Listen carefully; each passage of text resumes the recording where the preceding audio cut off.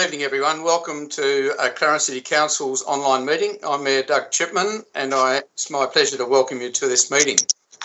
Before proceeding, I'd like to invite you to join us in the council prayer. Almighty God, we humbly beseech thee to vouchsafe thy blessing on this council, direct and prosper its deliberations to the advancement of thy glory and to the true welfare of the people of the city of Clarence. Amen. Amen. Amen. I'd now like to pay our respects to the Tasmanian Aboriginal community as the traditional custodians of this land in which we are gathering tonight, and acknowledge elders past and present. Tonight we are again live streaming this meeting via YouTube. A copy of the agenda is available via Council's website, and voting will occur electronically via the chat bar on the side of the screen, or for those that aren't able to log on to that chat box, I'll take an oral vote. So I declare the meeting open and note that all aldermen are present. I will be dealing with a number of the items as starred items. Firstly, though, before moving to that, the Mayor's communications, I have tabled significant appointments over the last 3 weeks since the last regular council meeting, including 2 at which the Deputy Mayor has represented me in my absence.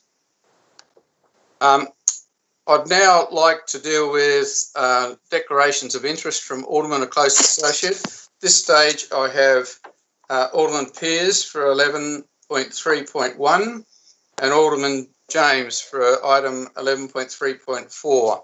Are there any other expressions or conflicts of interest to be recorded? Thank you. Now moving through the starred items before calling for an omnibus vote. Firstly, the confirmation of minutes for the 29th of June and the special Planning Authority meeting on the 13th of July, as circulated, be taken as read and confirmed. Are there any questions or points to raise on those minutes?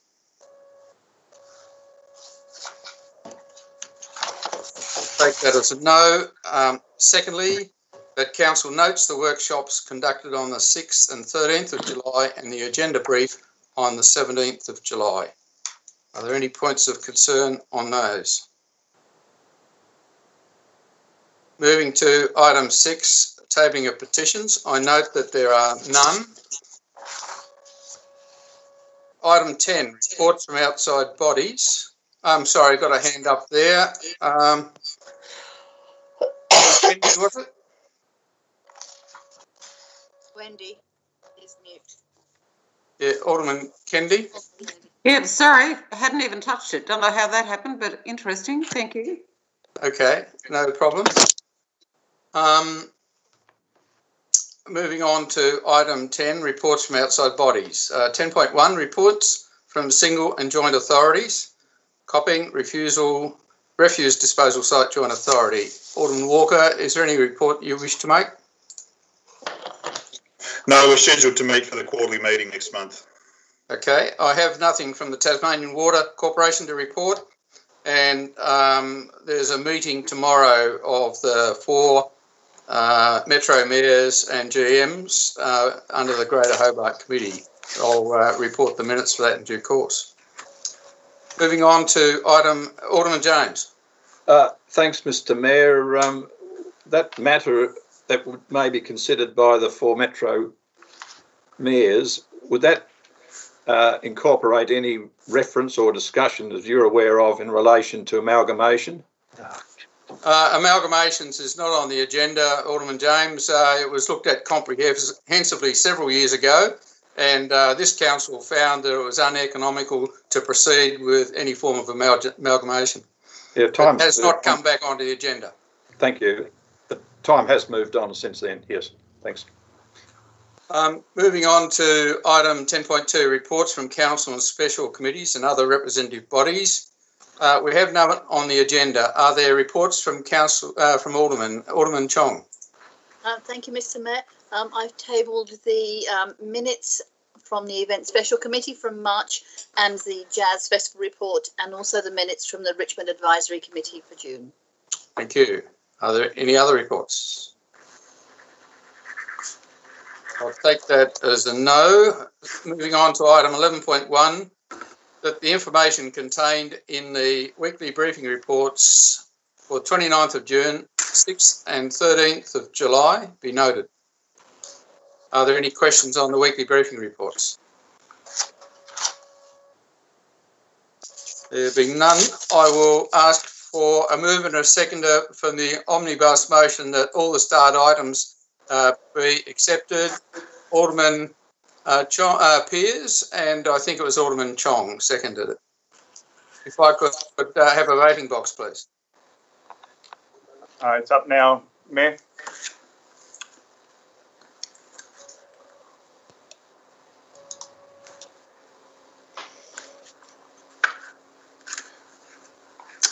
Mr. Mayor, can you record me as an aye? Thank you. And Alderman Blomley. Mr. Mayor, I'm using both devices, so I can use the chat bar on my other device. So I have voted. Thank you. Thank you. I'm still waiting for a majority.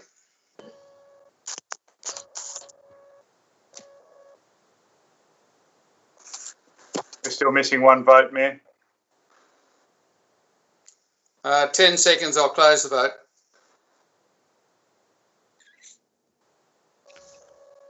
I declare the motion carried.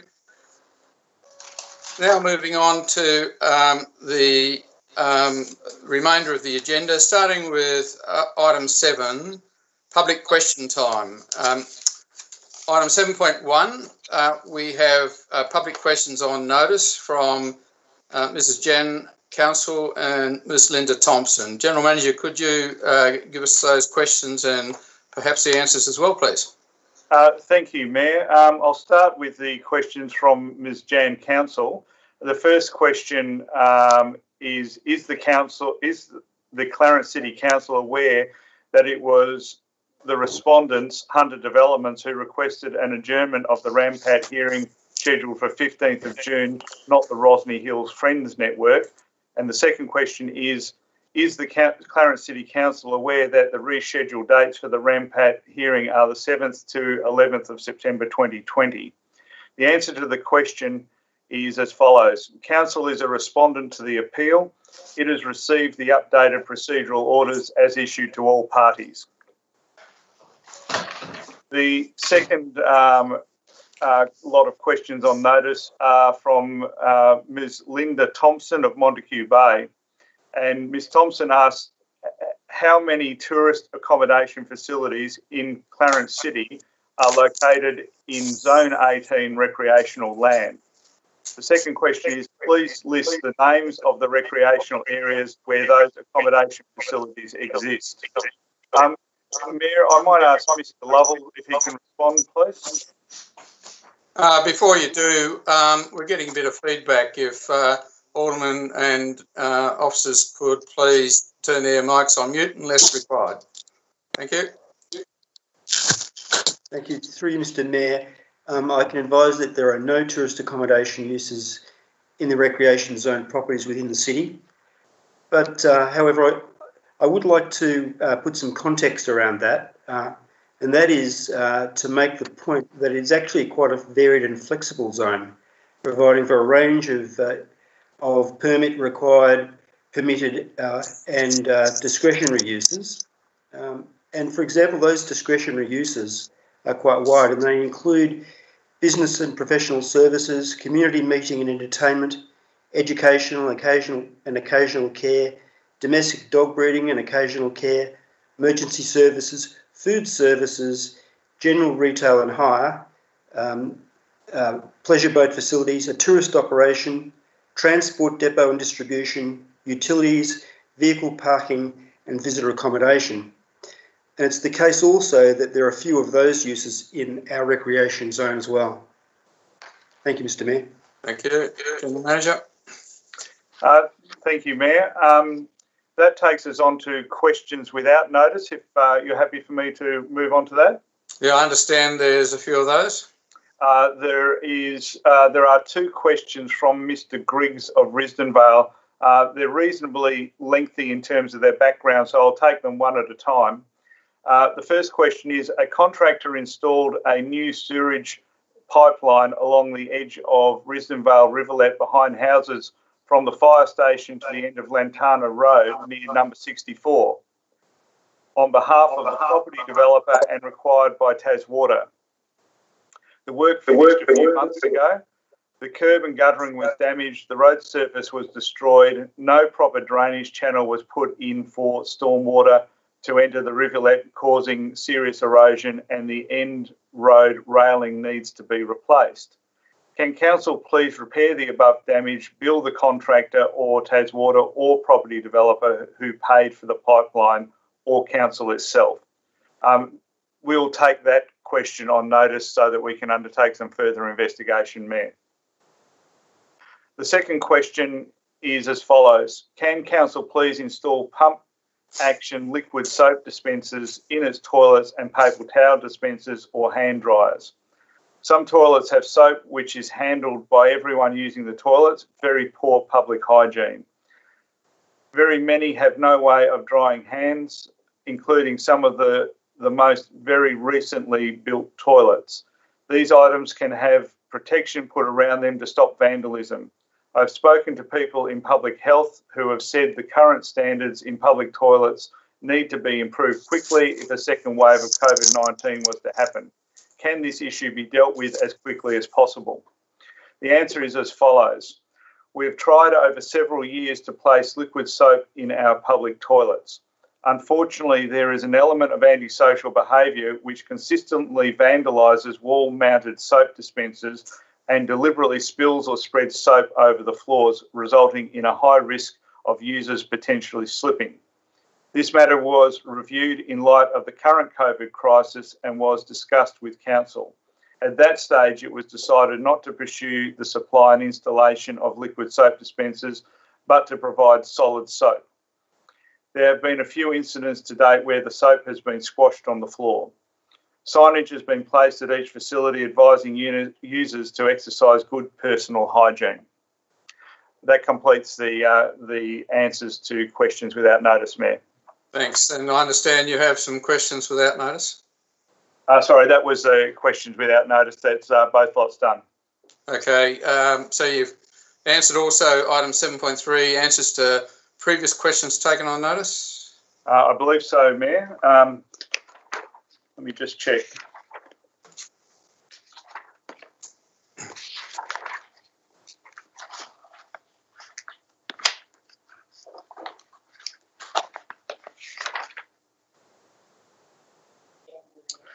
Those answers are contained within the agenda as published, Mayor. Okay, so I take them as read. Fine, thank you. Moving on to item 8, deputations by members of the public. I understand you have 4, General Manager. I do, Mayor. I have them in order of appearance in the agenda, so I'll read each of those in turn. The first relates to item 11.3.1, which is a development application for 1 Bayfield Street, and this is a deputation from Mr. Alexander Harros, who is the applicant. If you could hold it there for a moment, please, Jim. Alderman Edmonds. Look, I don't know what's happened, but I've got a notification here in the chat bar that says the meeting stopped recording, and I noticed that the notification across the top isn't there. I don't know if that's affecting our. That's my recording, Alderman Edmonds. I'm not sure why it stopped, but I'm sure I'll just check with Jack. Jack, can you just confirm for us that the live recording is still streaming? I've got the same message, Ian. Yeah, I've just restarted the recording at my end. Yeah, it's gone now. Jack advises that the live stream is proceeding okay. Okay, would you please continue with those deputations? Thank you. So Mr. Alexander Harris's deputation reads as follows. To the Mayor of the Clarence Municipality, Mr. Doug Chipman and Aldermen. During the past few days, I've met with the Clarence Council staff and Aldermen to discuss my application. I'm happy to accept the Council's recommendation for the parking in lieu payment. This was a complex process, but a good outcome has been achieved. This is a very exciting development, which is reflected in the number of job inquiries and messages of support from the local community for the project. We are super excited to bring a different style of night trade to the Eastern Shore, which will create jobs for over 20 staff. Our amazing butcher, M&J Meats, Clarence, is expanding to meet future demand. We look forward to being a member of the Clarence community. Thank you. I'll move on to the second deputation. This deputation relates to item 11.3.2 and is from Mr. Braden Millhouse in respect to 377 South Arm Road, Lauderdale.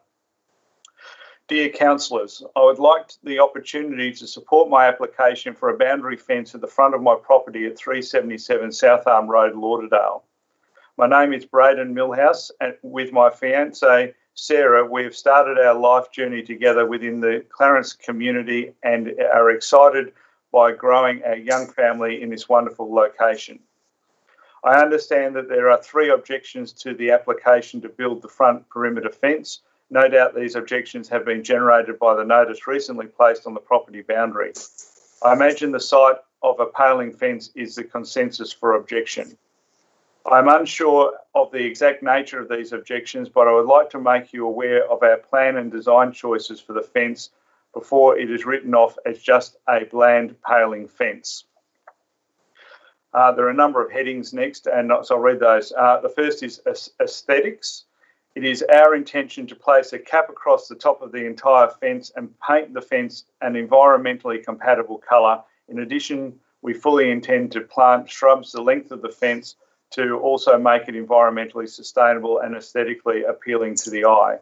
We intend to use rock formations to present the entrance at the driveway in a subtle but attractive style. I understand the concerns, but make assurances that the fence will be an attractive highlight at the gateway to Lauderdale rather than the expected appearance perceived by the objectors. And the next heading is requirements. Within the application, I am seeking a height of 2.1 metres. I've moved the fence line inside my property line by 5 metres, and it is more than 2 metres from the main sewage line, which also runs inside my property boundary. I've complied with all advice relating to requirements to this point. The next heading is security. I am seeking a secure perimeter to protect our investment from opportunistic crime. The opportunism I speak of is the ability of persons to observe from the South Arm Highway our entire house and land when passing by in vehicles and on foot. The mitigating factor is unfortunately the height of the road going past our home. The road has been raised to make the road more level for vehicles, but in doing so is at least 1 metre above the natural flow of our property, giving motorists and alike a grandstand view of our home, our activities and possessions as they drive by. The next heading is safety. As discussed, we have a growing family and also pet dogs. Given the South Arm Highway is an arterial road linking the South Arm Peninsula, Acton, 7 Mile Beach and so on, thousands of vehicles use the road daily, and a fence that is anything but strong and without the chance of being infiltrated by our children and pets does not give us peace of mind. I'm asking respectfully that approval be granted to construct our fence on the application as submitted and the explanation and assurances provided by this notice. The final heading is rural. The length of the front perimeter of our property is 150 metres and the cost of the fence, other than palings, would be prohibitive. Given the property we own is classified as rural, we can't understand the grounds for which an opposition to a paling fence could be upheld. We look forward to a positive outcome and this matter being resolved satisfactorily. That concludes that deputation. The next deputation is in relation to item 11.3.4, which is the Bellreef Beach Park application, and comes from Mrs. Joanne Marsh of Bellreef. The deputation reads as follows. The elected aldermen of the City of Clarence have a responsibility to ensure that the design of infrastructure, variously named a footpath, a shared cycle path and a promenade path in the proposal and attachments satisfies the highest possible level of safety and amenity. I believe the term footpath works is misleading. The working draft has line markings usually seen on multi-user paths. The 2015 master plan has been labelled relocate cycle path. A footpath is generally for foot traffic only. Dog control signage refers to the current path as a multi-user pathway. Community safety is paramount. Safety is the law. The pathway in the park is part of a coastal path many kilometres in length beside the River Derwent. It is a vitally important community asset used all year round by an increased number of people who have realised the health and wellbeing benefits of walking, running and riding during the COVID-19 emergency and reasonably into the future. In my representation to Council, I recommended that Pitt and Sherry assess the safety of the current pathway linked to the park. It varies in width, becomes very narrow, meanders, has poor line of sight, has structures and vegetation with inadequate setback, faded line markings and inadequate fencing and barriers. As a highly utilised multi-user path, it is unsafe. In their 2014 safety review, Pitt and Sherry state that the proposed new link in the park is in an area of high-level interaction between pedestrians and cyclists. Pedestrians are moving along and across the pathway between a major play park and the beach. In the document, it has been stated 3 times that a 4.5 metre path be adopted to mitigate the risks of pedestrian and cyclist conflicts with plants and structures set back. Despite this, the City Planning Manager continues to recommend a much narrower path, 3 metres. This means that the planner's statement at 5.7 that Pitt and Sherry's recommendations have been and will continue to be implemented across all stages of the project is erroneous.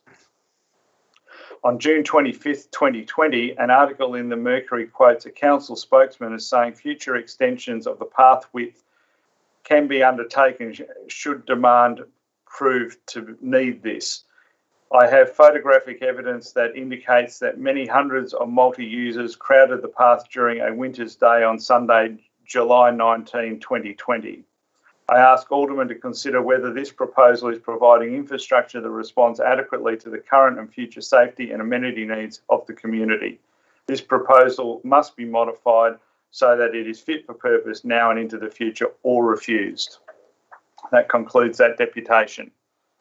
The final deputation tonight is from Mr. Thomas Chick of Mornington in relation to item 11.5.1. Mr. Chick writes as follows. I submit this deputation in support of item 11.5.1 of tonight's meeting, which, among other things, amends Council's road priorities list to include as its highest priority upgrading the Mornington interchange, which I henceforth call the roundabout.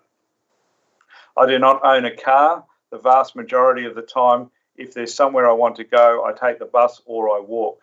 Unfortunately, between me and much of urban Clarence stands the roundabout. To describe the roundabout as a pedestrian death trap that has miraculously avoided pedestrian deaths would still understate the discomfort and anxiety I feel in attempting to cross it to and from my home in Mornington, east of the roundabout. The southern crossing across the South Arm Highway is fraught. Going from east to west, seeing traffic coming around the roundabout to access the South Arm Highway is difficult. Going from west to east, a difference of 2 lanes width, it becomes almost impossible. It is already problematic. The northern crossing, also crossing the B33, but now as Flagstaff Gully Link, is worse. The visibility issues for traffic coming around the roundabout remain, but this isn't even the biggest problem. The crossing through incoming traffic can become impossible for minutes on end. 20 metres north of the crossing, the B33 is joined by westbound traffic exiting the Tasman Highway, and another 200 metres north of that, eastbound traffic exiting the Tasman Highway is also added. Crossing here is perilous, terrifying and almost impossible to safely complete in a timely manner. The word safer implies some level of safety that is already extant. I do not use that word as there is none. The officer's report proposes that the roundabout be signalised and that pedestrian crossings be graded separated, i.e. raised or lowered from the rest of the intersection. As I support making the roundabout safe for pedestrians by any means, I support both this proposal and the motion as a whole and hope that Council will do the same. Thank you. That concludes the deputations, Mayor. Thanks, General Manager. You're welcome to a glass of water. Thank you. Moving on to item 9, we have notices of motion. Alderman Mulder. Thank you, Mr Mayor. I move the motion of which I gave notice. Do I have a seconder, please? Alderman James. Thank you, Mr Mayor. The motion, I think, is fairly self-explanatory.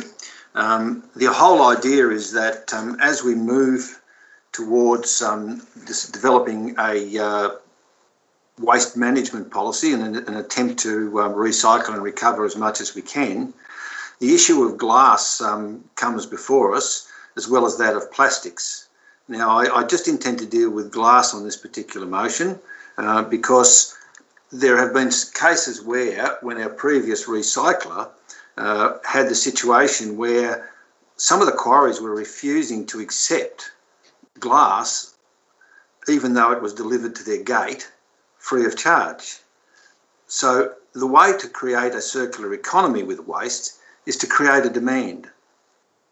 And the demand would be, and the demand is created by government and councils requiring that all concrete for their purposes that's used for our roadways and other concrete matters contain glass where possible.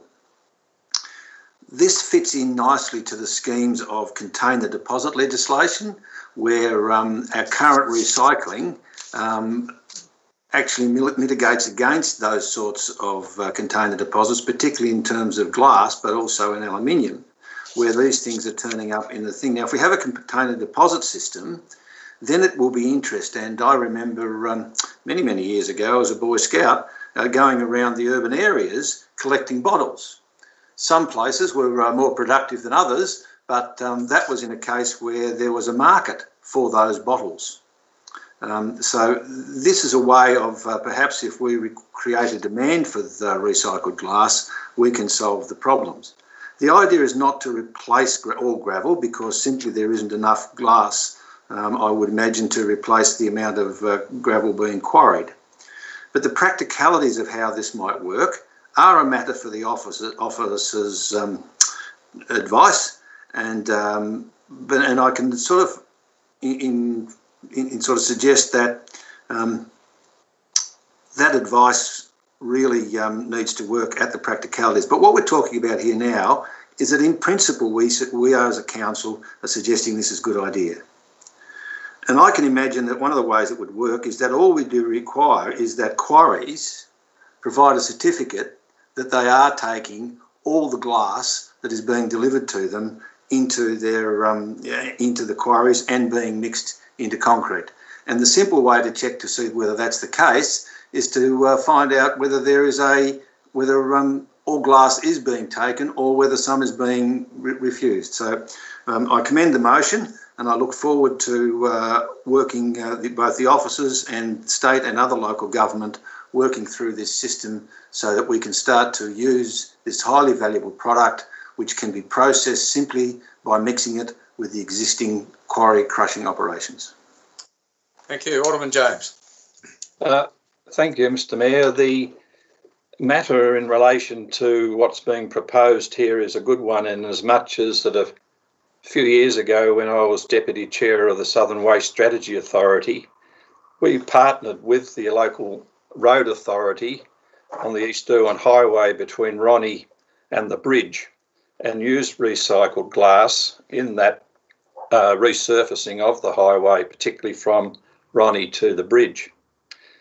And there was a sign installed on the corner there which basically said that this was one of the test, I think, programs in relation to using recycled glass in the actual supply of the bitumen on that particular road. I don't think it's been done, and I may stand corrected on that, in relation to other sections or on other roads, not only state roads but council roads, but I believe it has been utilised in some of the other councils, and the success of that has been, I think, from all intents and purposes, taken on board by some of those councils. Part 2 of the motion is a good one as well, in as much as it requests an officer's report on the feasibility of requiring all gravel and concrete products used excuse me, on council projects to contain the recycled glass. And I think that may be the test case in order for the feasibility of whether that is appropriate or otherwise for council. And look, we look forward basically to the report from the officers in relation to that. And finally, in relation to part 3. You've gone mute on us, Alderman James. You've accidentally pressed the mute button. Okay, and I think we're back on track, I think, Mr. Mayor, now. We lost you when you said finally. Finally, okay. Well, finally, part 3 of the motion is also taking on notice the Department of Primary Industry, etc., of its desire to see the mandatory requirement for recycled glass in government projects. And I think that's a win-win in relation to that department leading the charge in relation to this. I see council support on this very, very, I think, worthwhile and doing our bit for the recycling industry, particularly on roads in the city and hopefully statewide. Thanks, Alderman James. I have no other speakers indicating at this stage. In which case, I guess there's no need for... hold on, Alderman Warren. Thank you, Mr. Mayor. Look, I'm fully in favour of recycling, and I think it's a really good idea. But I find this a little difficult to vote on because I'm not an expert in road resurfacing or surfacing. So I would have been a little more comfortable if the first point hadn't been included, if it was just asking for a report on the feasibility. The only information I've been able to find is that for over 10 years in Birmingham in the UK, they use non-colour sorted recycled glass, and it's been used to make high friction road surfaces in braking zones before junctions and crossings and so on, enabling shorter stopping distances in an emergency. It soon abrades, requiring frequent reapplications and ends up being more expensive. So I think that getting a report on the feasibility is really important. While I won't vote against the motion, I would have been more comfortable if it hadn't put mandatory in principle in the first point. Thank you. Thank you. And Alderman Pearce? Thank you, Mayor. Look, I do agree with Alderman Warren. I'm not going to vote against it, but point 1, I was a bit concerned about having that in there. Now, as Alderman James alluded to earlier, I live in the area where that piece of road from Ronnie Street to the bridge was laid, and I think it's very good. And I'd probably like to see more of it, but just the wording of point 1, I must admit I wasn't really happy with. Thank you. Any other speakers? Right, a reply, Alderman Mulder. Thank you, Mr. Mayor.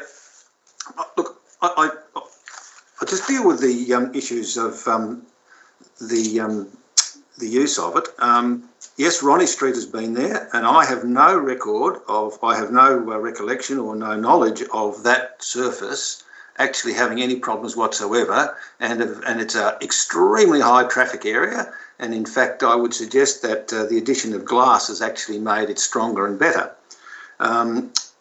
The other area is not only has it been used in Ronnie Street, Mr. Mayor, as you pointed out to me the other day, it's been used in the car park at the Rosny Bowls Club. And there it has been, and also another area where I'm pretty sure that some of these areas are actually better and stronger roadways because of the glass. Now we'll get to the issue of the mandatory and the in principle. The two need to be seen together. As a principle, the use of glass is a very good idea. But we have discovered that unless we make it mandatory, unless we specify that for government jobs at least. We require this to be added. We have got no guarantee that we are not going to end up with them deciding that it's easier to mine more bluestone than it is to take glass as a suitable additive. Now, on those bases, I would suggest that if you've got some concerns about the being mandatory and you've got concerns that you nearly need to vote what the item says. We are in principle supporting this, and of course, making it mandatory, it will be subject to the officers' reports and investigations. So I strongly commend this motion because it commits council to absolutely nothing and it doesn't set us on a path. It simply, if you like, signals the virtue of creating a circular economy for waste products. Sometimes that will become at an expense, but that is the price you pay for not having all this stuff end up in landfill. Thank you. Could I have a voting box for item 9.1, please?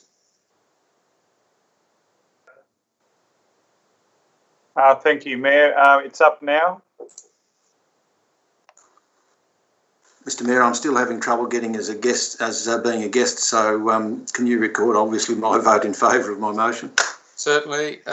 Alderman Blomley? I think Alderman Blomley's back online. Is it? He is. I'm able to vote. Thank you.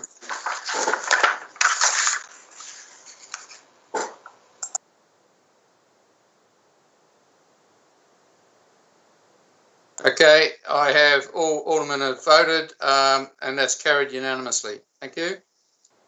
The next item of active item on the agenda is the planning items. And so I advise that we're now, Alderman Walker, you got your hand up?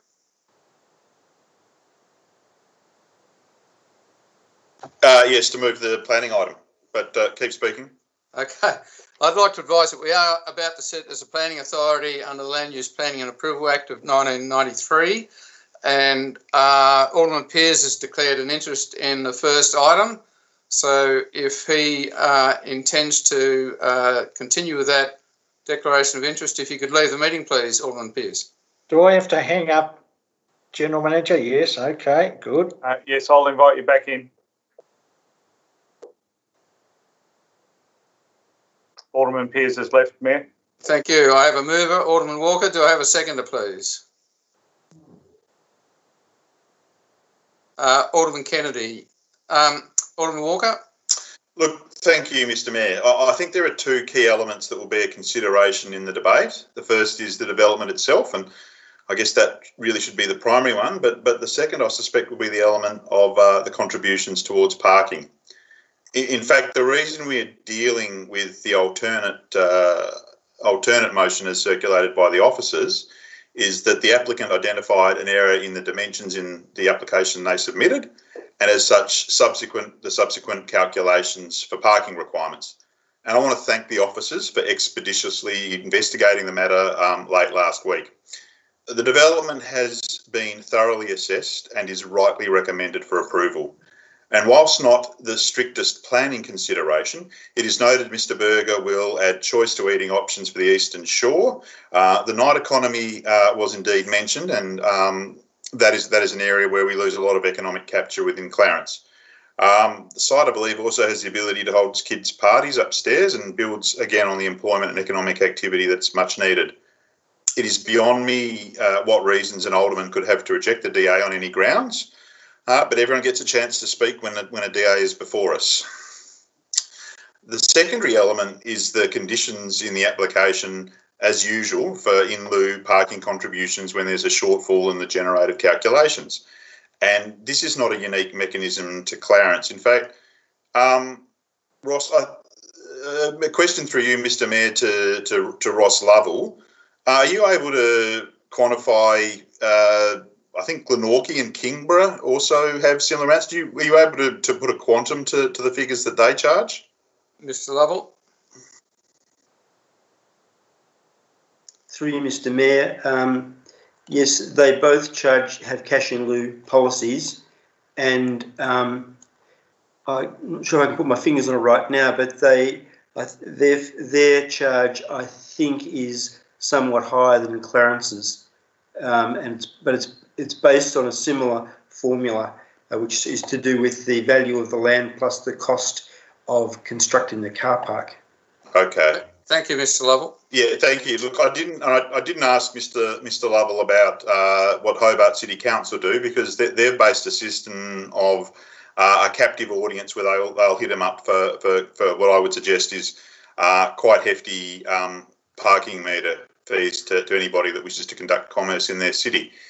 And I believe that instituting a similar parking meter regime would be deleterious to businesses in Clarence and antagonistic to prospective shoppers.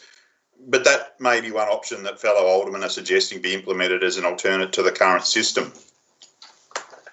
Here's a prop. Mr. Mayor, that's a blank piece of paper.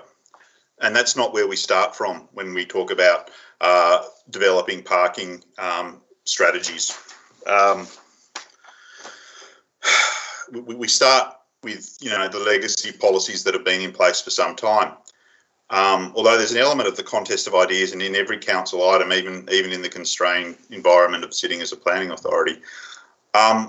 Now, I'd also note that there weren't any alternative motions circulated, but I am looking forward to hearing any alternatives to in lieu contributions. Again, noting that we aren't starting with a blank piece of paper, so there would be consequences of changing the policy. It is an imperfect situation, and like much of local government, to feel your way through it can be like swimming through treacle. But, I wouldn't insinuate that anyone would engage in vacuous virtue signalling. But, if people wish to rally against the current mechanism of in lieu contributions, then you can't just, shake your fists. Part of that has to be what are the alternatives? And I'm really wanting to hear those that feel that way as to how they would go about compensating all those businesses that have already paid in lieu contributions, or how they would compensate those businesses that paid extra money to secure sites with on-site parking, because both of those would effectively be have a loss of value in their assets if we just tip the system on its head. And who would pay that? It would be the mum and dad residential ratepayers, and I don't think they should be funding millions in compensation for those paybacks, or to build multi-level car parks, or necessarily to be reaching into their pocket every time they want to just duck into a 10-minute shop in Bayfield Street. But I think as a council we need to find a way that de-risks the contributions, which do potentially result in landlords pocketing the extra car spaces if a tenant business has to close early on. Hand-wringing is not necessarily a bad thing, but in this climate should usually be done with aquium rather than empty rhetoric. I believe that we need to find a way for contributions to be paid off at a much longer duration, but sadly that's currently out of the hands of council. That actually requires changing at higher levels, and that's why I would be foreshadowing a prospective notice of motion at the next meeting to be working with those groups. Alderman Walker. Alderman Kennedy. Thank you, Mr. Mayor. I don't think there's much more I can add to what Alderman Walker has very succinctly covered there. A lot of work has gone into getting to where we are now, and I thank the officers for their additional work towards the end of the week in getting us to where we are, and I will be supporting this recommendation. Thank you. Thank you. Alderman Warren. Thank you, Mr. Mayor, and I commend Alderman Walker on bringing this motion. I commend the officers on the compromise that was reached during the week, and also on Alderman Walker's excellent explanation of the parking cash in lieu scheme and the fact that we can't vote against it without having reasonable alternatives. I actually have a question, and this might be one for Mr. Lovell rather than Alderman Walker. I note, unless I've missed something, there is no provision for disabled access to the second floor of this development. Can you please clarify if that's acceptable under the planning scheme and under disability legislation? Mr. Lovell, could you address that, please? Yeah, through you, Mr. Mayor, it's actually not a requirement of the planning scheme, but it will be something that's looked at the building stage. There's no relevant performance criteria for it. Thank you. Alderman James. Thank you, Mr. Mayor. I think from the outset this has been a really good result, not only from those persons or on the council, my colleagues on the council who in fact have been seeking some sort of change to the car parking policy, and I'm speaking in particular in relation to the cash in lieu, because it has been considered, and I think as early as last year we did have Mr. Lovell present to council at our workshop, and he actually outlined what the requirements or what the policy is in some of those larger councils on Clarence's door.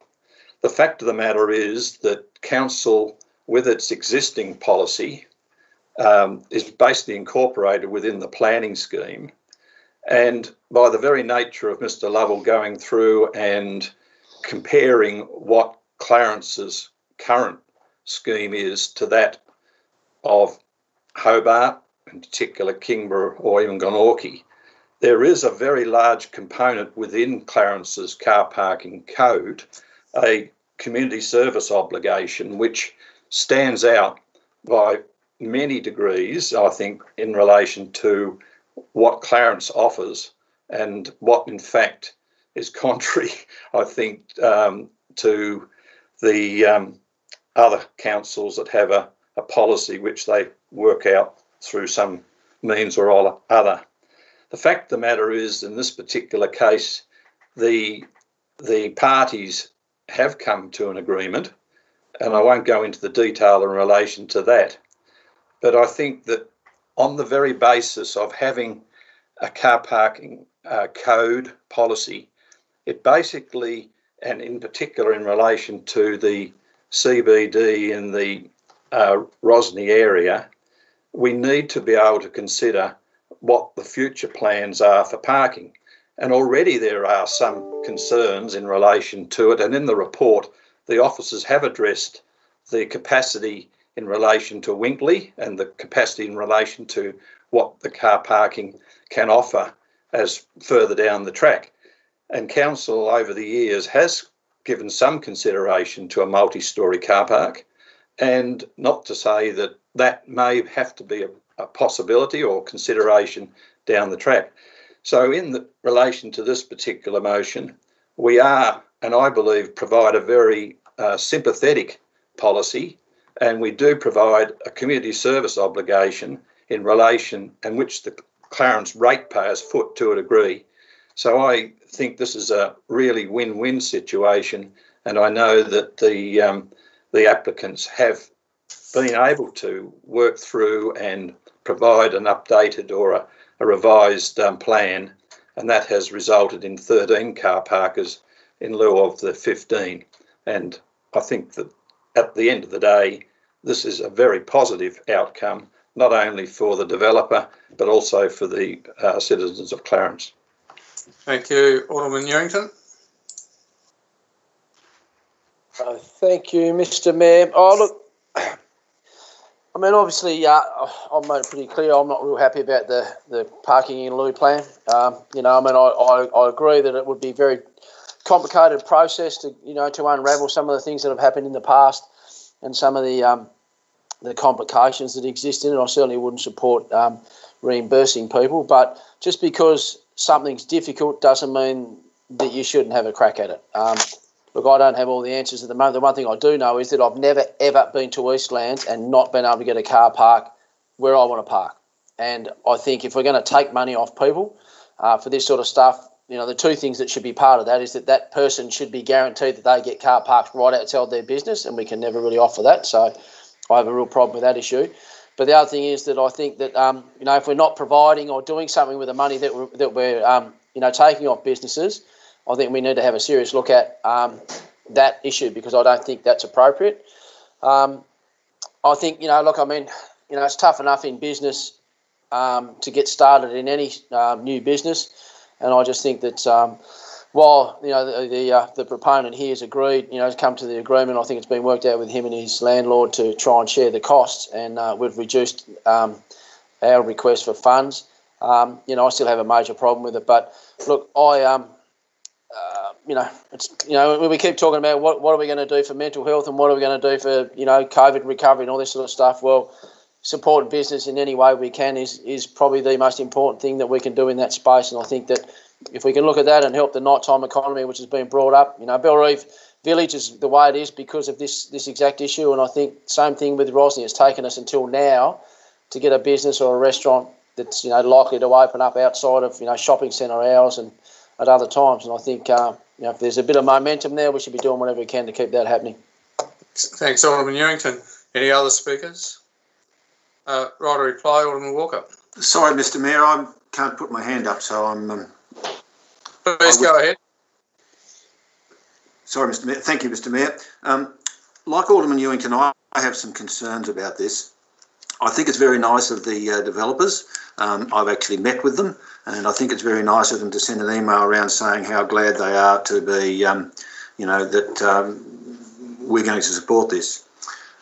Can I say at the outset, the issue here isn't the development per se. It's a great development, and it's a good development. Once again, we came within an ace of losing this because of the parking policy. We've got objections from the other people, which I believe is one of the reasons Alderman Peers isn't with this part of this debate, because of the fact is that patrons are likely to be using the car park, which is private property, but which is directly adjacent to the business.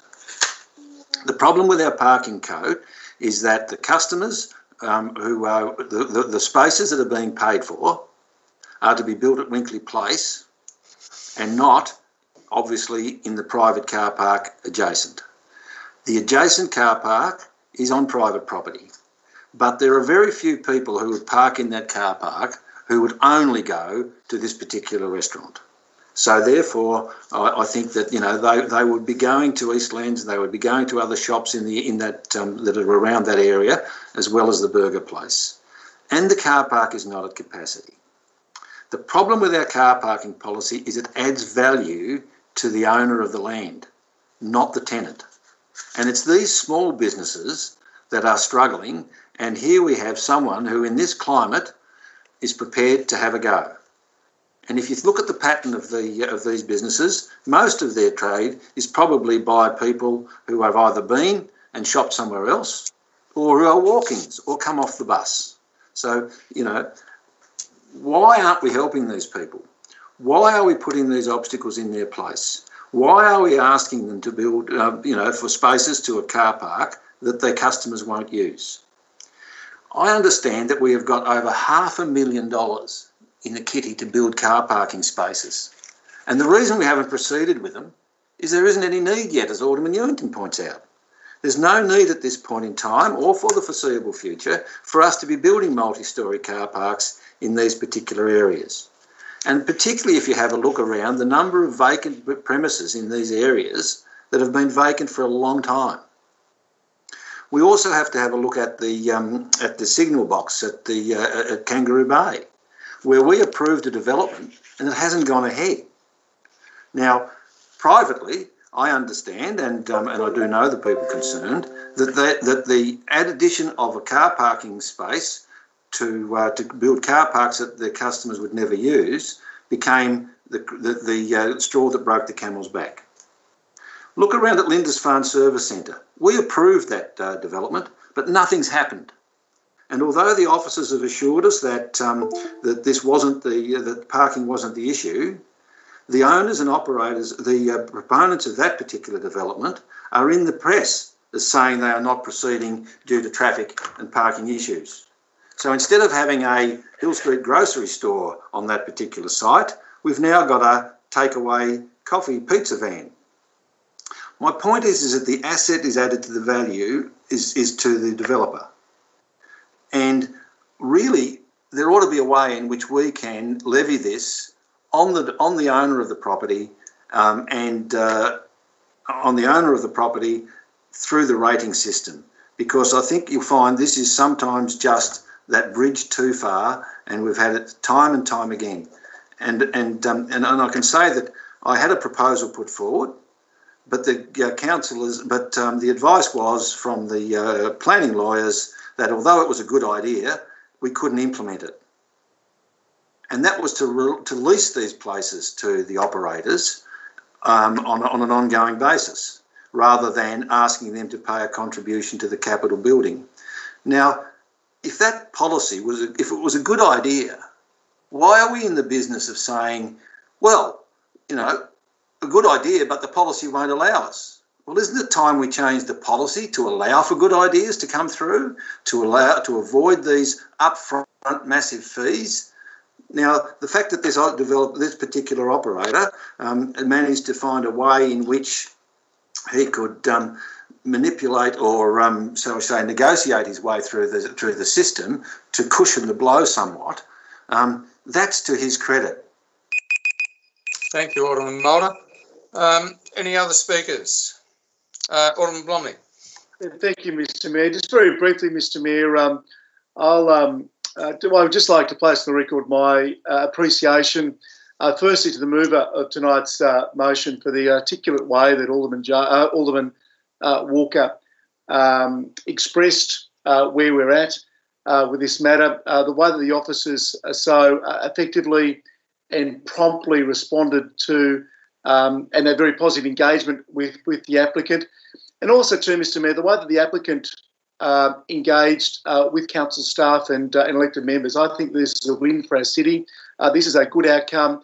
Is it perfect? No, but it is a good compromised outcome. And I think that most importantly, what we will see is this business delivering as it has in the city of Hobart, a first-class service that Rosny Park is crying out for, and will just positively add to the whole fabric of our city. So I think this has landed in a sweet spot, and I congratulate all involved. Thank you, Alderman Blomley. Other speakers? Right, a reply, Alderman Walker. I don't agree with every point everybody made, and I don't disagree with the points and the contributions that people made. As I said, we start where we start from, and we try to work our way through, and that's why I foreshadowed the motion, hopefully at the next meeting, to lobby at the next level, because our hands are tied. We're quite constrained in just how we can go about these policies, and then that sits as an overlay on the legacy of the previous policy that's been in place for some time, and how that has interacted with venue value and choices made and the prospect of just turning it on their head and prospective compensation. So I'll put that to the side. I'll thank everyone for their contributions. I really want to put it clearly and unambiguously on the YouTube video record that the change in contributions was a result of the calculations that were submitted not being correct. No wink, no nudge, no we'll trim a few off there for you, mate, at all. This is proper, prudent, but responsive when the actual real facts came to hand. When an error was identified, the officers responding to it in a prompt fashion. The formula and the calculation and the mechanisms for that did not change a dot. Putting the parking side to it, which has taken up most of this, again, I want to enthusiastically endorse and encourage all aldermen to support this motion that will result in a venue coming to life, offering eating choices for our residents, building the economic activity, building the employment activity, building the night economy, and all doing so in a planningly cogent and sensible way. Recommend support. Thanks, Alderman Walker. So the motion before the chair is the amended recommendation, which involves 13 car parking positions rather than 15 on the basis of reassessed area of the application. As Alderman Walker pointed out, the formula and calculations are all been unchanged. It's just the floor area that was changed. So the recommendation is for approval, subject to conditions and advice. Could I have a voting box? That's not reflected in what's on our screen in front of us. So just thank you, Mayor and Alderman Blomley. I just wanted to make that point that the recommendation also includes the revised recommendation, which amends the cash in lieu contribution to reflect the matters that Alderman Walker was just referring to. So the two are combined. Thank you. Thank you. So just to be clear, it's 13 positions for cash in lieu. So could I have a voting box, please? Should be coming up now, Mayor. Mr. Mayor, can you record a no from me? Thank you, Alderman Mulder.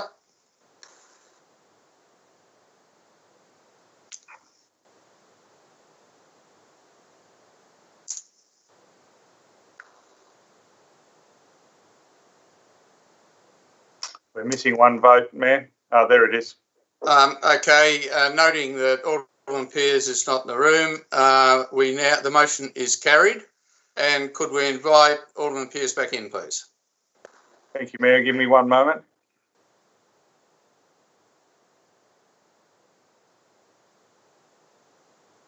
I've sent out an invite to call him back in.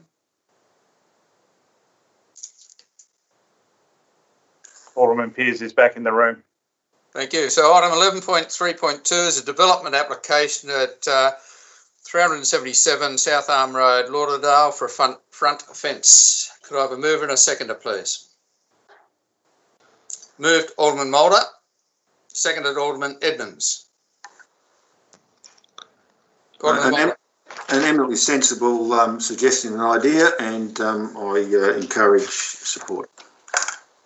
Alderman Edmonds. Yeah, basically what Tony said.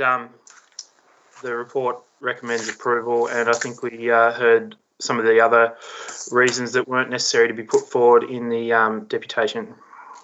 Thank you. Alderman Ewington. Oh, I was only going to second it, but I think enough's been said. It makes sense to me. Thank you. Alderman James.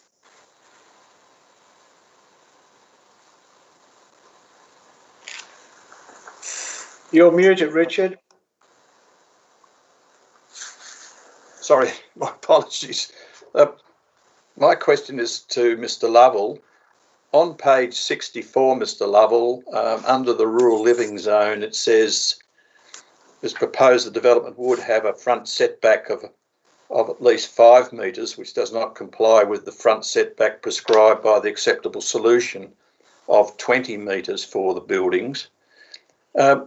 The only reference to that, as far as the performance criteria is concerned, is on page 65, the school, and that is the second paragraph on page 65. The school includes a building that is set back approximately 10 metres from the South Arm Road. However, the school is subject to a different zone and the setback requirements. Could Mr. Lovell explain, please, to the council as to why it doesn't comply with the 20 metres for building in that particular rural living zone, please? Mr. Lovell. Through Mr. Mayor, the report was trying to make the point that that it's consistent with other developments in the area other than the school, but that the impact of the school should be lessened by the fact that it's in another zone and some distance away. Okay, thank you. Any other speakers? In that case, right of reply, Alderman Mulder. Enough said, Mr. Mayor. Thank you. So the recommendation is that the front fence be approved, subject to conditions and advice. Voting box, please. Coming up in a moment, Mayor. It's up now. Record me as an aye, Mr. Mayor. Thank you, Alderman Mulder.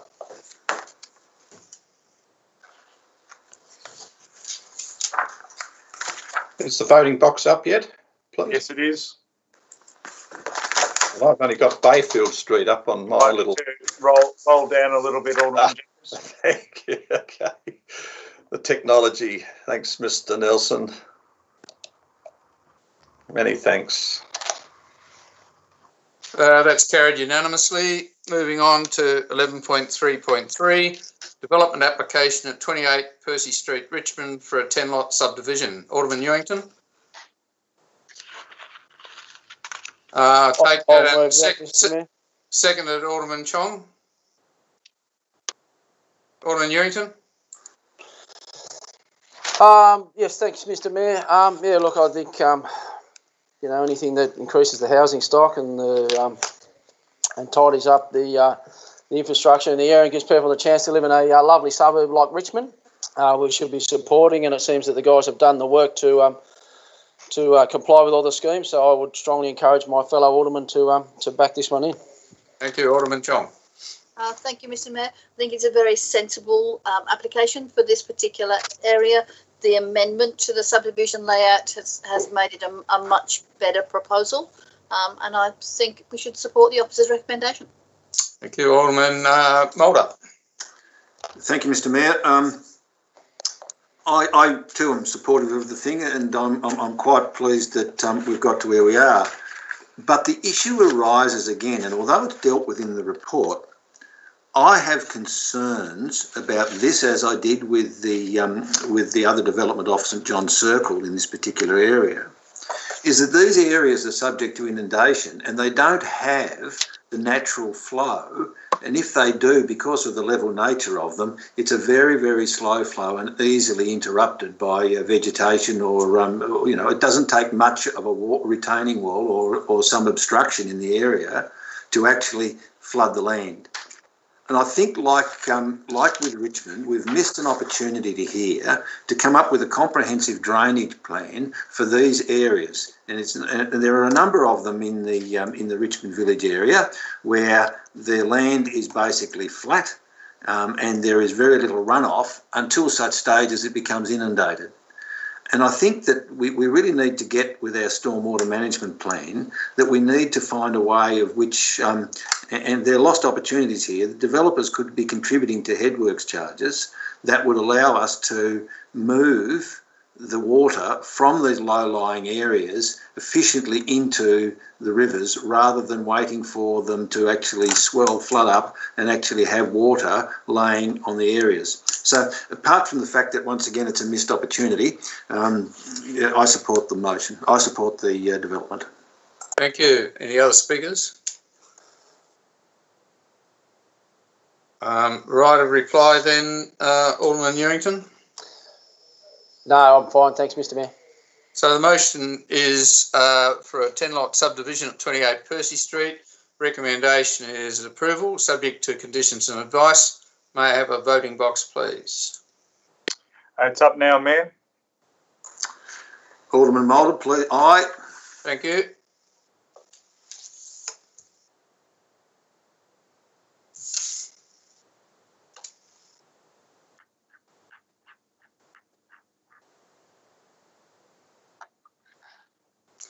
The motion is carried, and could I remind Alderman James that he declared an interest for the next item, please?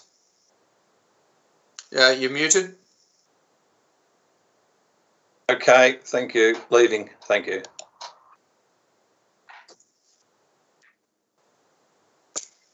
Alderman James has left the meeting. So the motion is for a Belrive Beach Park, for a footpath works and landscaping. I note Alderman Ewington has put his hand up to move it. Do I have a seconder, please? Alderman Blomley. Alderman Ewington. Thank you, Mr. Mayor. Look, I'm very pleased to be sitting here tonight recommending the approval of this next stage of the Belrive Beach Park. I think we can all agree that the work that's been done over the years, what part of it has been done has been very successful and very well welcomed by the community. The children's playground certainly cops plenty of use, and I was there a couple of times over the weekend, and once again it was very busy. But what that did show is that there are some issues in relation to the rest of the park that really needs to be sorted out. I mean, the fact that we've still got the old asphalt car park in there, which is one of the major things that's going to be rectified by this proposal. just cleaning up the rocks and the gravel and the remnants of the car park and really getting some nice lawn in and around the playground and from the playground towards the beach, I think will make a huge difference to just the amenity of that local area. And I think the thing is too that I think we all have agreed that there certainly needs to be other consideration given to the master plan. We've adopted a motion which I put up a couple of meetings ago to look at that, and I think some of the representatives that have in this motion have clearly said to us that there's some issues there that we need to go back and relook at. So it's a bit strange that we then have the same people wanting to hold us back on moving forward all this and getting this part of it done. And I think this is just the start of what needs to happen. And I think, the fact that we're, going to put some more picnic tables in there and get some wash down points for all the ocean swimmers we've seen out in the water with the pontoon over the last few months, and it's been great to see that happen. But I think the fact that we need some hot showers down there at some stage in the future is something that I'd certainly look forward to as well. And the other thing is, I think with the amount of people that we see on the coastal trail and on the foreshore since the COVID lockdown, and it's been amazing to see how many people have been using it on a regular basis. And I said once again on the weekend it was bumper to bumper from one end to the other on both Saturday and Sunday, which was fantastic. And I think this is something that the community really looks forward to us doing, because it's one of the major things that we do as a council, which is provide these sort of spaces for people to get out and socially interact, engage with their family and friends, and just get out and about and enjoy the fresh air and improve their health and well-being. So I think it's great that we've got this far. I mean, I'll just make one point here, Mr. Mayor, but you'll probably tell me off for this, but I think the fact that we've got to go through a planning process to do something like this is an example of the over-regulation of our lives. We should be able to do something like this without having to go to this extent. But anyway, that's another matter. You're right, Alderman Newton. We don't need you on your tub. Okay, I'll leave it alone there. But I just wanted to add that. But anyway, thanks, Mr. Mayor, and I encourage my alderman to back this so we can get into, finishing off this great project. Thank you, Alderman Blomley. Thank you, Mr. There's not a great more that I can add to all of the provisions, but I endorse them wholeheartedly. I would like to say that any people that we do play. Alderman Blomley, you are coming through in a very broken manner. If you could modulate or attempt to, please. I support the motion. Thank you. Alderman Mulder. Thank you, Mr. Mayor. I support the particular development, but I just have a question relating to the deputation. Now, I may not have heard correctly, but I thought the gist of the deputation was that we should refuse this because the pathway didn't seem... Alderman Mulder, you've just hit the mute button there.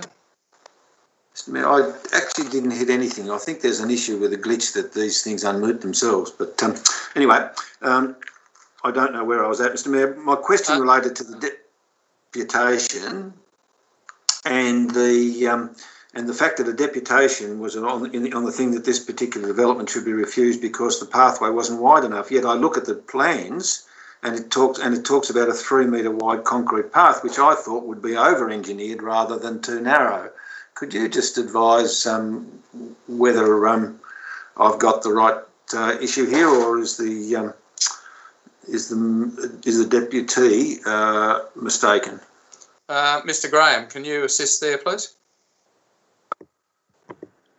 Through you, Mr. Mayor. The deputations have noted a Pitt and Sherry report which recommended a 4.5 metre wide concrete path. The path in the main area of the picnic shelters is certainly wider than 4.5 metres in that zone, and then it goes 3 metres width, I believe, probably to High Street, which we believe is wide enough for the demand that will be there at this time. But that's not to say in the future that a further additional width on the footpath can be provided later on, should the demand show that it needs to be. Mr. Mayor, I'm not hearing anything here.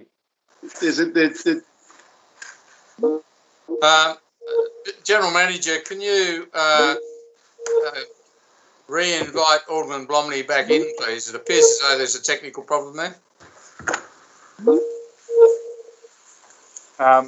Thank you, Mayor.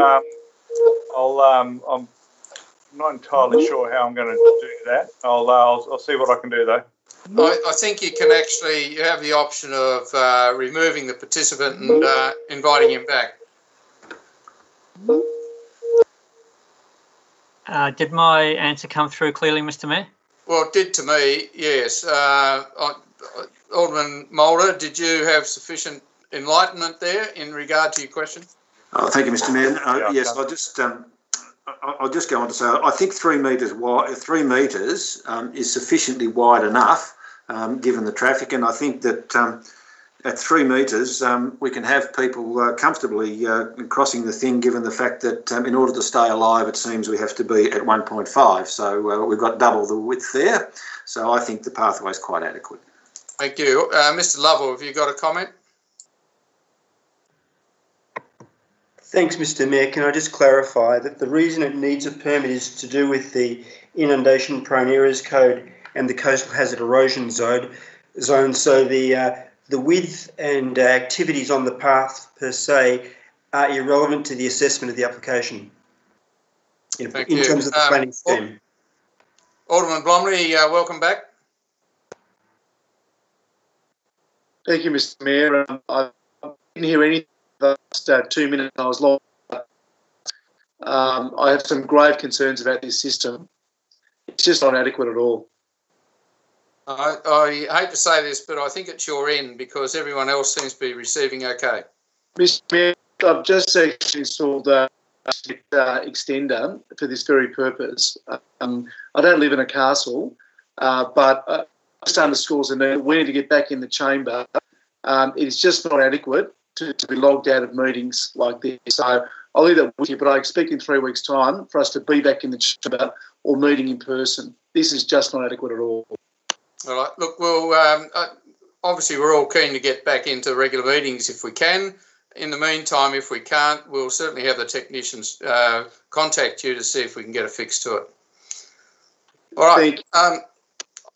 Now, are there any other speakers on this motion concerning the Belrive Beach Park? Alderman Pearce. Thank you, Mayor. Look, I understand 3 metres wide footpath is quite adequate in a lot of cases. But as I've noticed, with COVID and so on, a lot of people are out on certain tracks. And I think we should just have a second look at our very, very, very busy walkways, tracks and whatever. And maybe in certain circumstances, we do need to make them wider because when you've got pedestrian and bikes, and some of those bicycles are certainly moving, and some of those areas are extremely, extremely busy. And as Alderman Ewington said, Belrive Beach is a very busy area.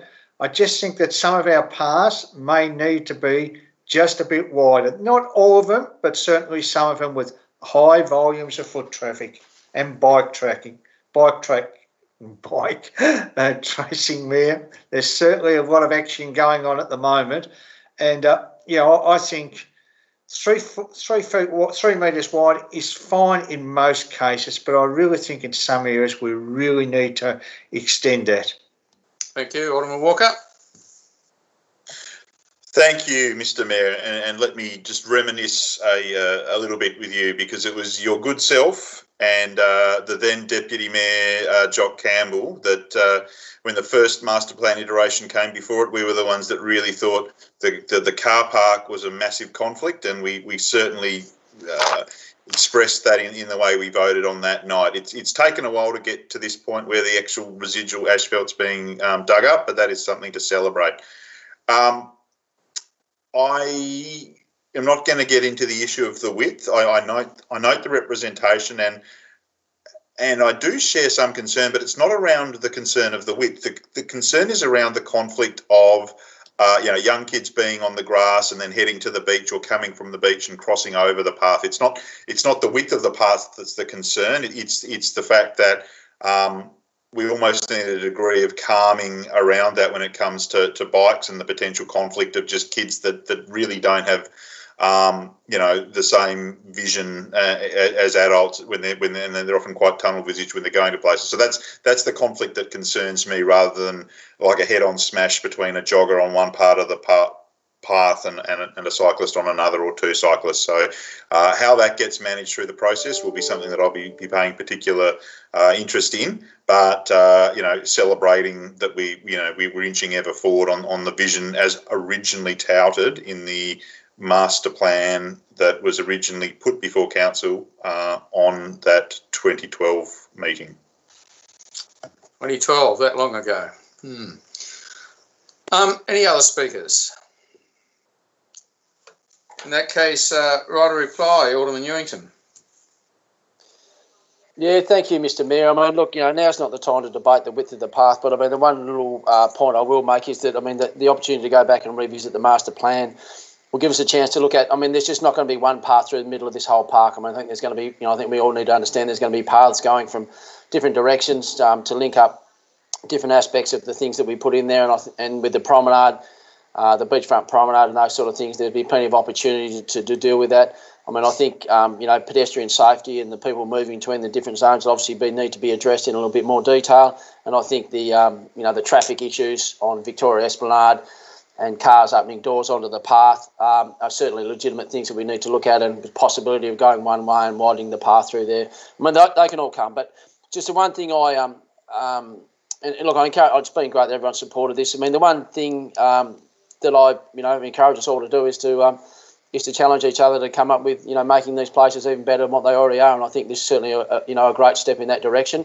And I look forward to seeing and hearing everyone else's views in the future to make it as good as it can be. Thank you. So the motion is that we approve the application for that pathway subject to conditions and advice. If we could have a voting box there, please. It's up now, Mayor. Alderman Mulder, aye. Thank you.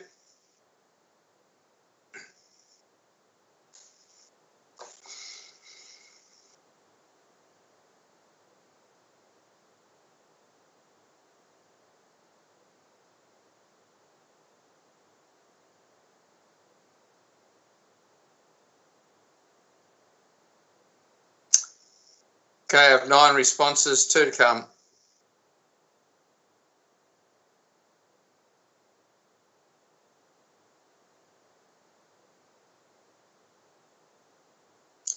Another 10 seconds.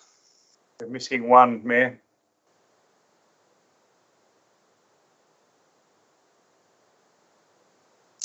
I declare the motion carried and invite Alderman James back into the room, please. The 10th has just come up. In that case, it's carried unanimously. I just invite Alderman James back.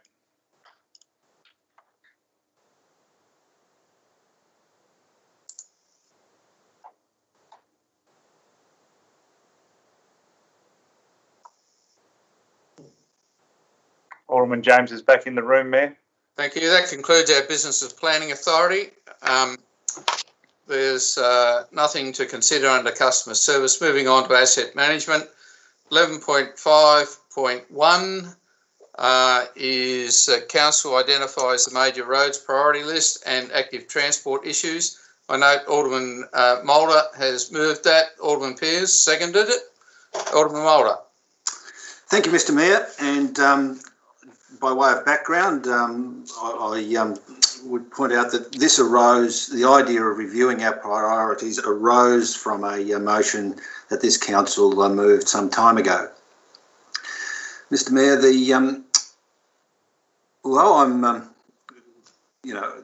we've had our debate and we've had our discussions, and what has emerged is the consensus of the majority of our aldermen. But sometimes, Mr. Mayor, the political naivety of local government beggars belief.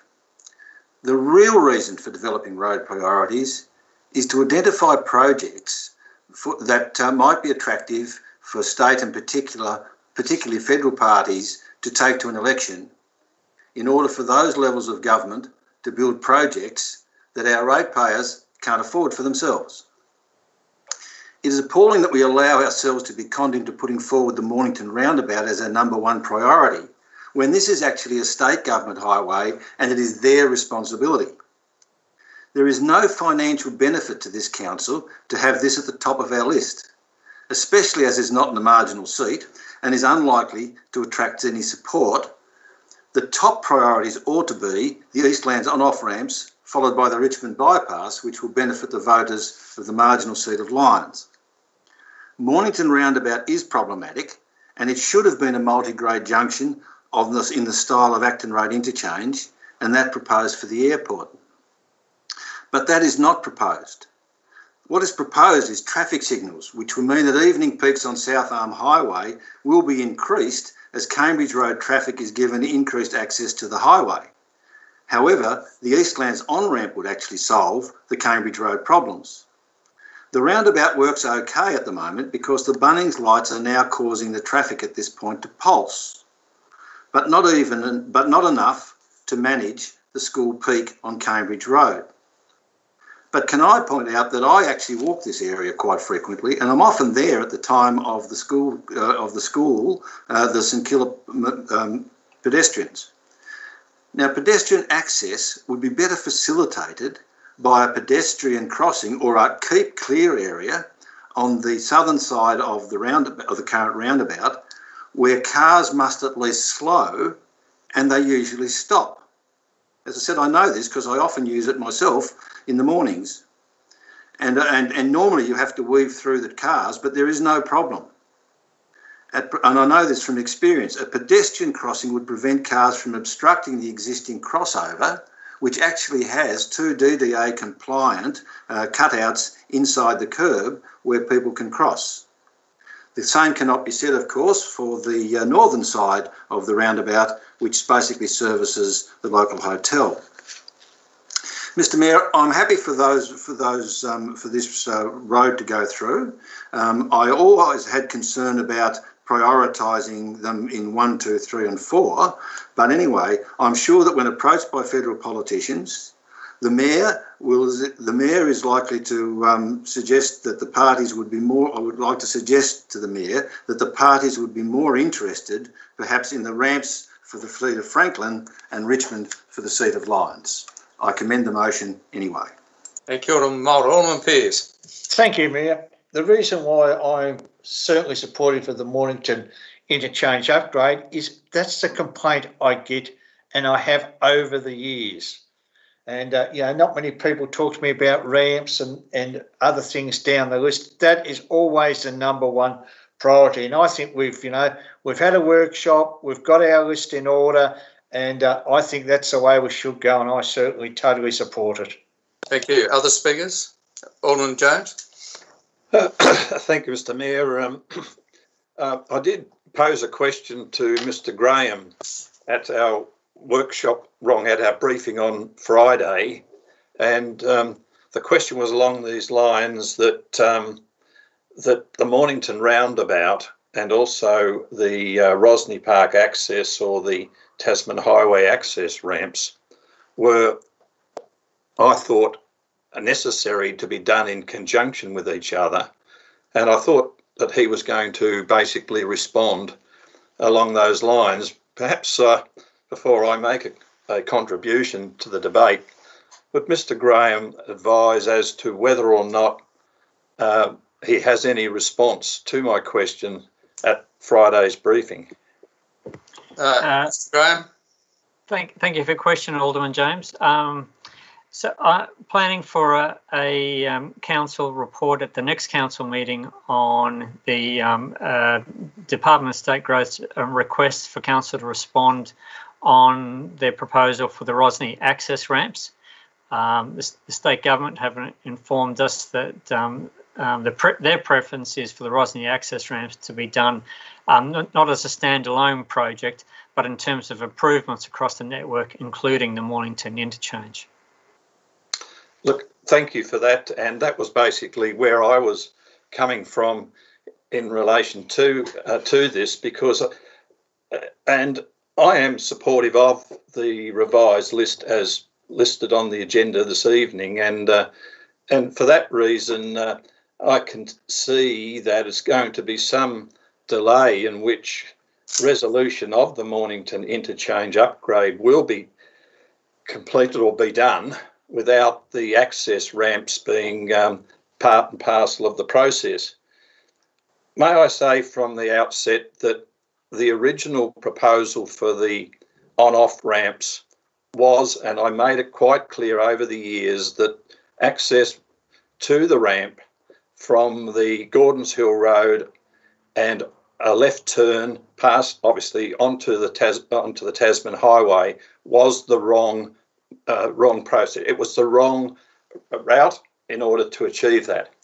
And the revised process for those ramps, and I'm totally supportive of that, because it does not allow the hard work that the Gordons Hill Road Action Committee back in the 90s fought hard and fast for those for the access ramp not to be part and parcel of the Gordons Hill Road corridor onto the Tasman Highway.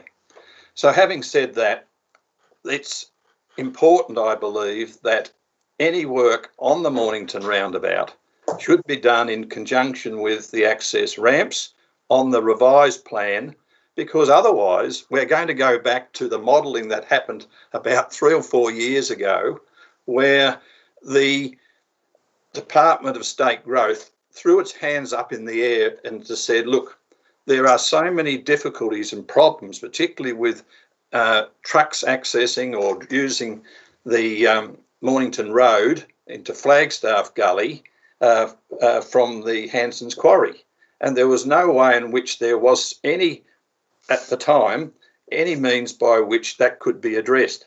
So I look forward, Mr Mayor, to what may come out of this workshop that Mr Graham is referring to in a week or so's time, because on the basis of how to do something about the problems in relation to the Mornington roundabout, it has to be done in conjunction with the on-off ramps, because I can see no way in which the department or the state government will do anything, because if it's a standalone project, that's the Mornington round interchange is a standalone project, then it'll be still in the too hard basket unless the funds are made available for the access ramps.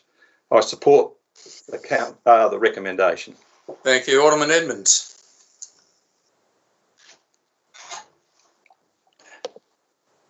Thanks very much. Yeah, don't disagree with a lot of the points made tonight on this topic. I agree with a bit of what Alderman Mulder said about this not necessarily being our roundabout, but it does impact a lot of our roads. I agree with the list. I think it was well worked through what we did to get to this point. I agree with Alderman Peers that this is one that gets brought up all the time. I'll give a commitment tonight that every time I'm in a room with someone, whether it's at a forum or at a meeting, that I'll bring it up. We've got 2 big elections coming up in 2 years or less, and I think this is where the bucks should come in from the relevant major parties for both those elections, along with things like Lauderdale Primary School. So got my support 100%, and I look forward to hopefully with the 12 of us and everyone else in our city bringing up these things like Richmond bypass, yes, for our friends our voters who are in the other electorate of Lyons outside of Franklin, that we can get some of this stuff committed to and create a bit of a bidding war. Because the last time I heard the Mornington roundabout talked about was when there was a Pembroke election, 18 months ago, and I saw there's been some announcements about studies of it, etc., that I could find with a quick Google from the previous infrastructure minister, but I haven't heard of that being released. Someone might be able to correct me there. So I just think we've got to keep the pressure on. Putting it at the top of the list is the best way to do it. And when it comes time to lobby, I'm sure we'll all be doing our best to get some real money committed to fixing like a generational issue here. It's not going to get any better without people putting some serious coin into it. And I take points around, workarounds and things like that, ways for people to sort of scoot across, etc. But there's got to be some fair income commitment made to this. And what a great deputation to get, like someone who's actually deals with this every day and isn't in the privileged position of at least being able to whinge about the traffic. I mean, seriously. So, yeah, I'm 100% on board. I hope something gets done, and I'll do everything I can to try and make something get done. Thanks, Alderman Edmonds. Alderman Warren. Thank you, Mr. Mayor. Look, I will be supporting this motion, but really just for the Mornington interchange. I don't really care about the rest of the roads. I think that we've spent an inordinate amount of time discussing priorities over something that we don't necessarily have any control over. And they're all, well, we've all heard the old adage that you don't solve traffic problems by building more roads and larger roads. The Mornington interchange is a debacle. Thank you to Mr. Thomas Chick for his excellent deputation. And might I also say, isn't it wonderful to have this online forum that allows people to have a much greater part in democracy and be able to watch and interact with the meeting. I think that the other roads are things that are not necessarily the only solutions. We have to look at public transport, proper public transport, getting people out of cars and into sensible, frequent, affordable public transport would be a much cheaper solution than building lots of 4-lane highways. So I recommend, certainly endorse Part B, which is to increase the active transport with bus stop, pedestrian, bicycle access improvements, multi-user pathways, and so on. So I'll be voting on the basis of the very first dot point in Part A and Part B, and I'm not really that bothered about the rest because I don't think they are solutions. Thank you, Alderman Warren. Alderman von Berto. Thank you, Mr. Mayor. Mr. Mayor, I request that we actually deal with Part A and Part B ad seriatim, and the reason for that is that they are quite different considerations. Is that possible? Look, we can do it that way if you like. It's two voting boxes. We'll do part that way. It's a bit late in the process now, isn't it? It doesn't make much difference. Procedurally, it's quite easy to do. I'd like to speak to Part A, Mr. Mayor. I can't support the priorities in that order, and that's primarily in relation to Flagstaff Gully Link Road connection to East Derwent Highway. When we had a workshop recently on the 6th of July, the gentleman from the Department of State Growth made it very clear that the strategic modelling for Flagstaff Gully Link Road is out of date and that there would be a review of that later this year, and that at present a consultant has not actually been chosen. And so that strategic modelling won't occur until at least August this year, and that will include costings. So I can't support this without knowing what the ramifications are, what the options are, and what the costs are to council, if there are going to be costs to council. And certainly in the past there has been discussion about the state and council funding such a link, and to the tune of many millions of dollars. So I cannot support the priorities as they stand at the moment without that information and evidence. Thank you. Thank you, Alderman Blomley. Thank you, Mr. Mayor. Mr. Mayor, like the majority of other speakers, the recommendation, both parts A and B before us this evening, and obviously at our 6th July discussion and consideration was had to order these priorities in what's before us. If we're able to appropriately address the Mornington interchange upgrade by next month, that'd be absolutely fantastic. And then I suppose it gives us a couple of other projects before we actually head down to Flagstaff Gully Link Road connection to the East Derwent Highway. I do take on board the very sensible contribution by Alderman von Berto that there is some updated modelling to be provided for that particular project. But I think, when we've got an opportunity to actually put forward, if you like, our wish list, we ought to do that, and we ought to do that very firmly and back ourselves. If we were able to appropriately address the Mornington roundabout, deliver for the people of this city and also the other southeastern commuters that use it on a daily basis, that in itself, I think we could all pat ourselves on the back and say what a fantastic job, because as I said on the 6th of July, and as has been raised by other speakers here this evening, this has been an issue that has been raised every electoral cycle, and Alderman Edmonds references 2 big elections. I'd say there's 3, because I'd also include local government in that as well. But I can recall election Edwards, Alison Ritchie, the late Dr. Goodwin, Joe Seeker, David O'Byrne. I mean, every person, every political candidate wants to come out and bang the drum on this issue. Wouldn't it be great if Clarence City Council actually bit the bullet and was able to say this is our number one priority as we're prioritised here following our discussion on the 6th of July. And if we were able to deliver that one solution within the next 2 years, I think that we could all hold our heads high when we go back to the electors of our city in 2 years' time and say, look, we've achieved something. We've actually delivered the solution that you all, for so many years now, have been calling for. So with those few words, Mr Mayor, I'm very happy to support both parts A and B of the officer's recommendation. Thank you. Alderman Walker. Thank you, Mr Mayor. While it's in my head, I'll note the comments of Alderman von Berto and acknowledge her consistency on the Flagstaff Gully Link Road through the whole time. I don't agree with that position, but again, the consistency is noted on the issue because there have been some different positions held by different people over the time.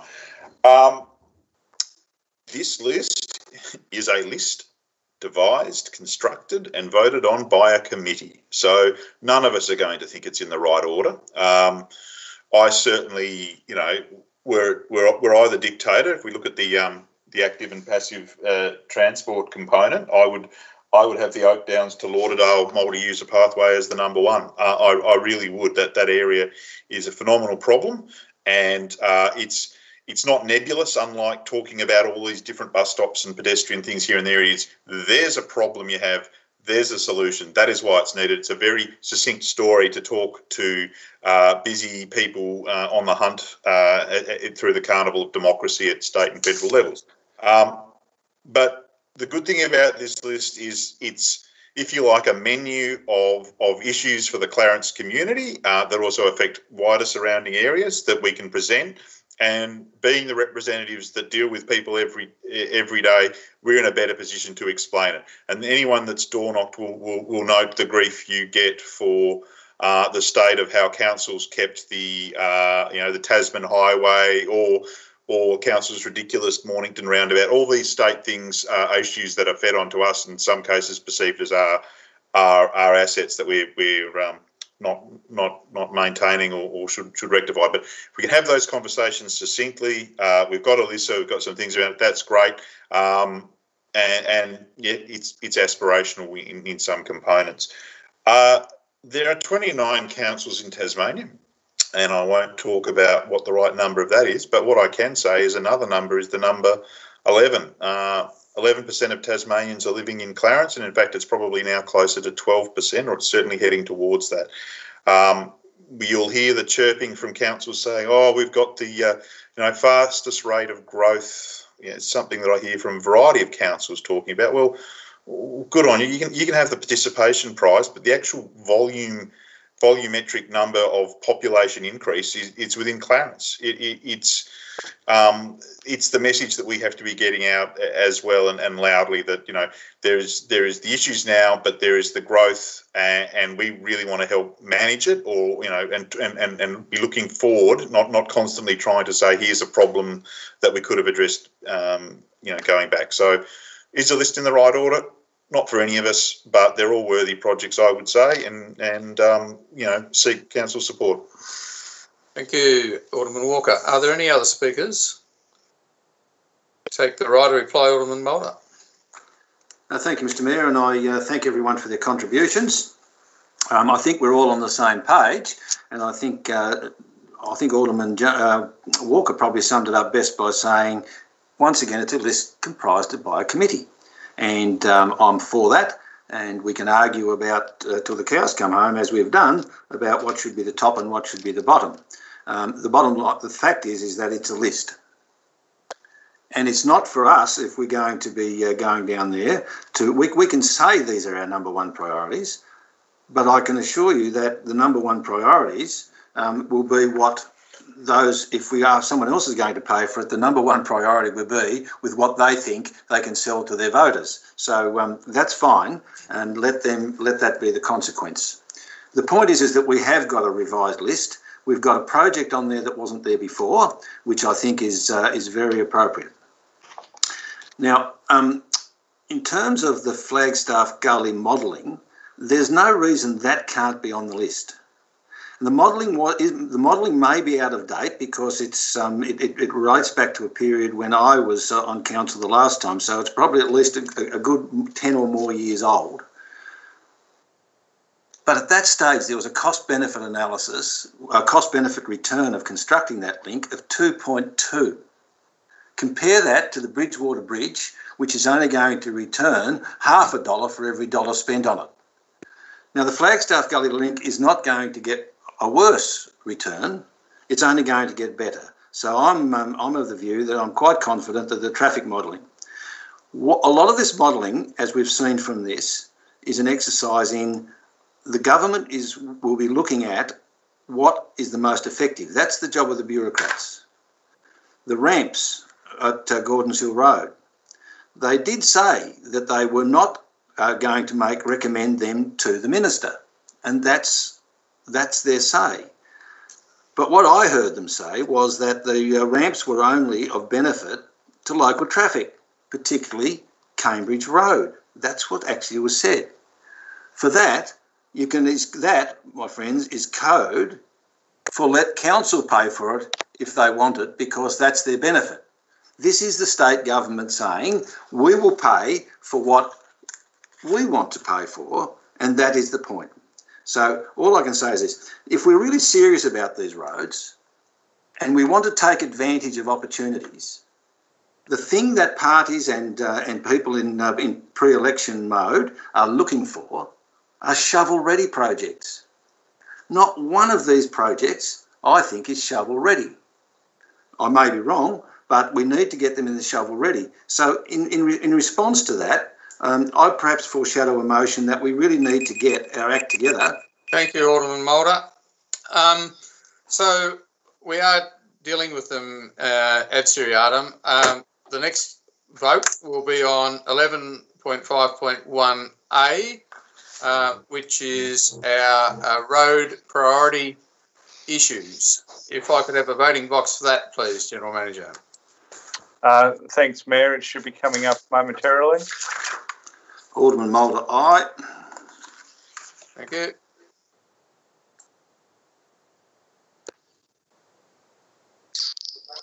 Should be up now. It's just come up, Mayor. So, item A. Thank you.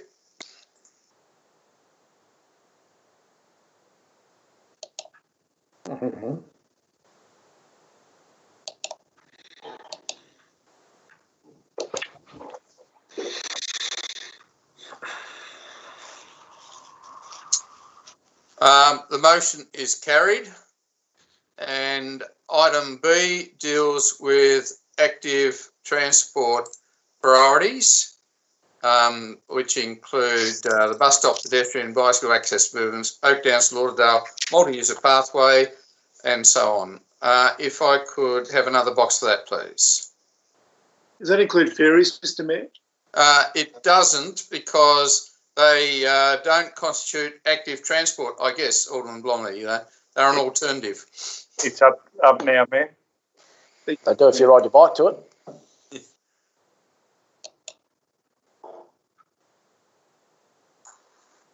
Mr Mayor, I will be a no on this one on the basis of the Sorry, Mr. Mayor, I'll be a yes on this one, sorry. Thank you.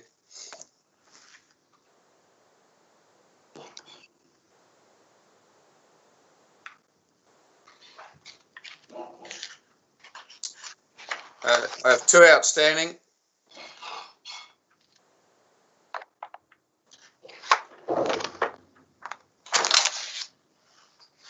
Ten seconds.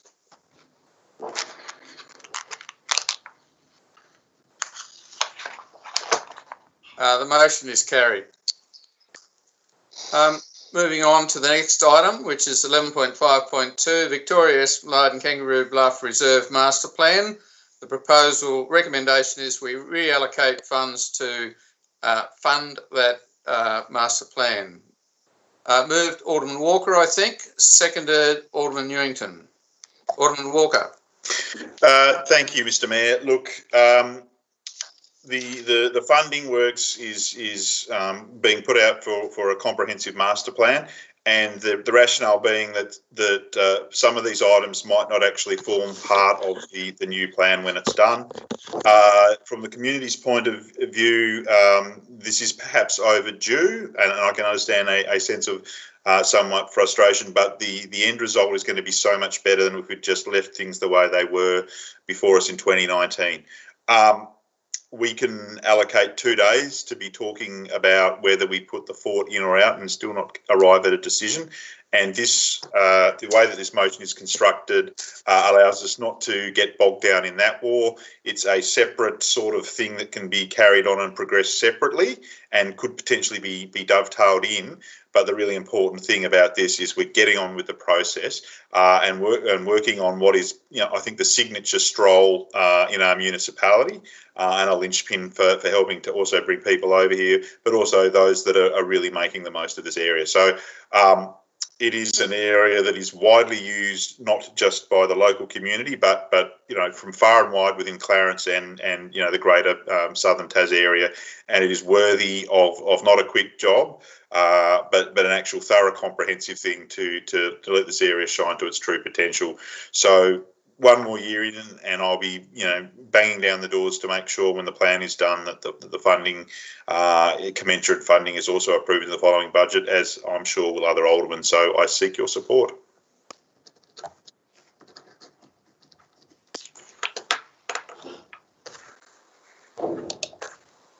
Oh. Mr. Mayor, did you mention my name there?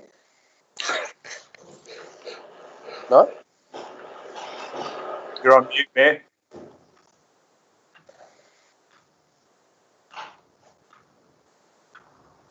Still on mute. I had you down as a second, Alderman Newington. Yeah, that's good. Yeah, that's fine. Thank you. Look, I certainly think James summed it up there. I mean, I think there's some things changed over the last few years in relation to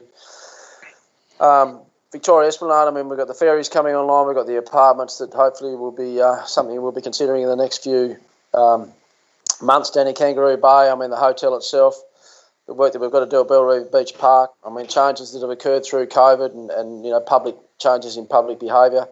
The tourism possibilities, and I think as Alderman Walker said there, I mean the premium walk that we've got in our city is certainly the waterfront area in and around that location, and trying to tie all that in with some of the commercial opportunities I think we've got to look carefully at for Belrive Village itself. I think that's a big part of what we need to do as well. I mean, that's one of the failings that I've mentioned a few times about our coastal trail. We've got a fantastic trail, but we've never sat down and thought about how do we actually encourage businesses to take advantage of those people that are using that trail and add to the experience that people can have while they're using it. And I think this master planning process and linking in with what we do with the park, and then even all the way through to Wentworth Park and Howrah Beach, I think it gives us a great opportunity to really do some planning for the future. I suppose my big concern is whether we've got the funding to do it all, but if we don't do the planning, we're certainly not going to be in a position to to come up with some really good ideas that I think the community will really welcome. So I encourage everyone to support this and get the ball rolling. Thank you. Alderman James.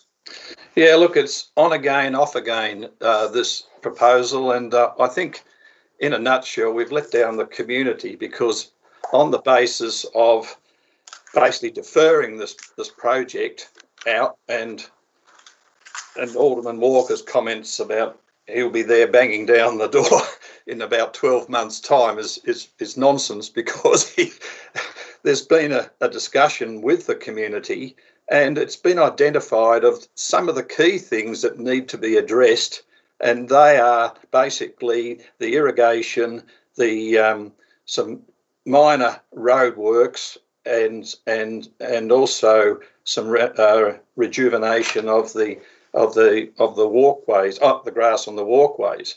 And by the very nature of allowing this to have a review of the plan, and also to encapsulate the Kangaroo Bay master plan, the Kangaroo Bay master plan, or Kangaroo Bluff master plan, it just goes a long way down the track to identify on page 135 and on 2.5 that the proposed leasing of the fort site will not only increase open space within Bellerive, it will provide a destination location that contributes significantly to the city's vibrancy and cultural depth, unquote.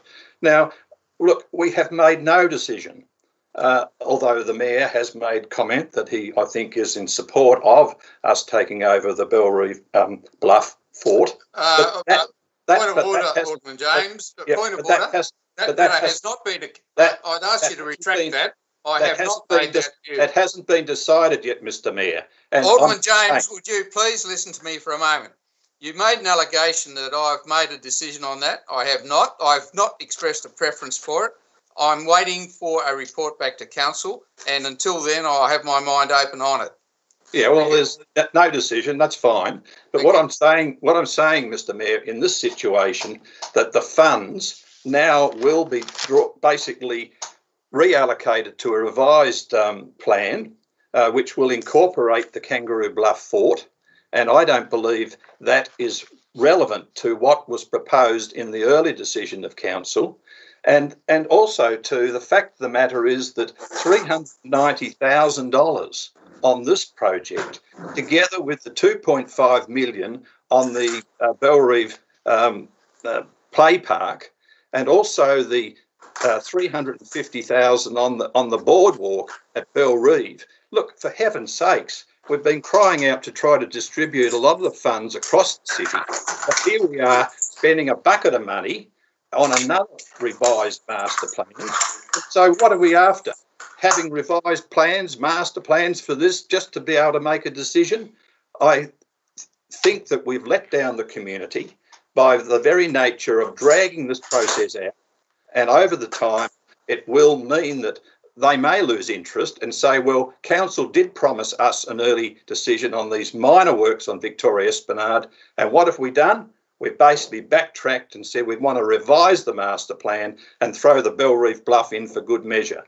For that reason, I will not support this, because I believe that the people in Bellerive, and we had a meeting with them.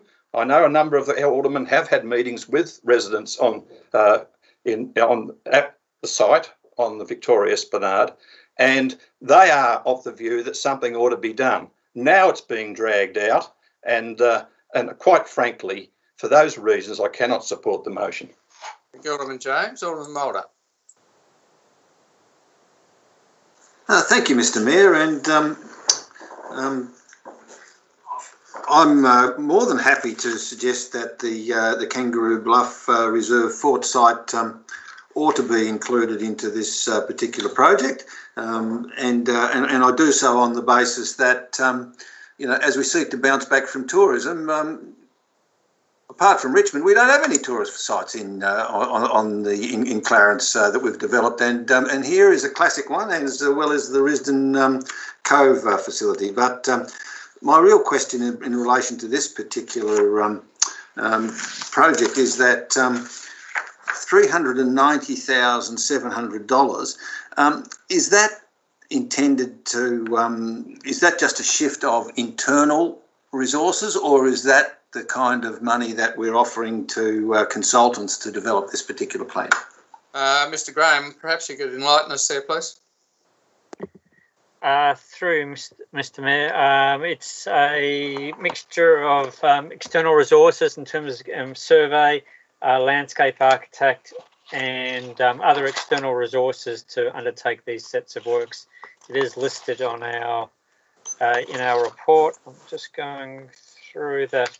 On item 2.8 talks about where the costings are looking at heading towards in terms of undertaking the work. Thank you. Alderman Mulder. Well, thank you, Mr. Mayor. I must say that concerns me somewhat because I'm sure, and I've seen plenty of evidence that a lot of this type of concept design work and engineering work is well within the capabilities and capacities of some of our council, and we have highly qualified people that should be capable of doing some of this work. However, as we all rush out to feed to pour our hard-earned ratepayers' dollars into the consultancy trough, I am reminded of Boyle's law, which normally applies to gases. But in terms of project, there's a regular thing in project management called that a project will expand to fit the funds allocated to it. I noticed that at 7.2 on page 139 that said these funds can be allocated to the development of the master plan, with residual funds contributing towards the implementation of stage 1. I sure look forward to seeing the quantum of those residual funds. Thank you. Are there any other speakers? Alderman Pearce. Mayor, like some other aldermen, I'm disappointed that we're taking money away from Victoria Esplanade. And as most people know, I think I'm not in favour of the Kangaroo Bluff Fort. I think that's just absolute money going down the drain because so much work needs to be done. Look, Victoria Esplanade needs some work done on it now. And now, again, when I read this, I thought, why? And as one of the previous aldermen said, people met with residents down there. We know work needs to be done there. Now we're just taking money away. I just cannot support this. I just think it's silly. I really do. Thank you. Other speakers? Right of reply, Alderman Walker. It's a democratic process. We all get to say our bit and we all get to make our vote. Just a couple of points, though, and I agree with Alderman Pearce on the fort. I have grave concerns about that, and this isn't committing us to getting into the fort business. It really isn't. There's a variety of views and mixed views on the council, and this is a way that we can advance and help Victoria Esplanade and the Bluff get to its full potential, with or without the fort being part of it. That's a separate little debate that we'll keep having amongst ourselves. But I just really want to talk about the U-Butte Clarence special, which is get it done, tidy up around the edges and on you go. And to be honest, I've got to say that we had pretty mediocre play equipment when we first came to this, when I first got onto council. There's a lot of areas where we were deficient. We have so much natural endowment and beauty, and we are often reluctant to make the most of it for people to enjoy, because it's easy just to do a quick and mediocre job. And that actually is what I believe the 2013 landscape plan for this area was, and that's why I voted against it. And I think I've been shown to be right on how that plan went. So yes, this does involve spending some money, but I think that this area that is enjoyed by such a wide variety of our community, not just those that live in the immediate area, is worthy of getting right, and getting right for the long term, not just a patch up of some irrigation and a bit of a tart up of a car park. If you feel that way, that's great. You can vote against it, but I'd urge those that realise its true potential to get on board and back the motion as is before us. Thank you. So the motion before the chair is that we reallocate funds to facilitate the Victoria Esplanade and Kangaroo Bluff Reserve Master Plan. If I could have a voting box on that, please. Alderman Mulder, aye. Thank you.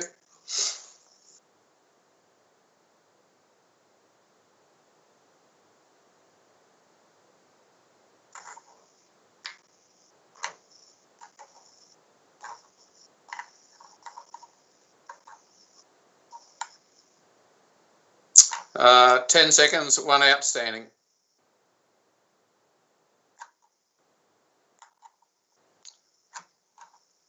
call the motion carried. That's 11, Mayor. Thank you. So the motion is carried. Moving on to item 12, Alderman's question time. There are no matters on notice. 12.3, answers to questions without notice at the previous meeting, taken as read. Answers are in the agenda papers there. Moving on to questions without notice.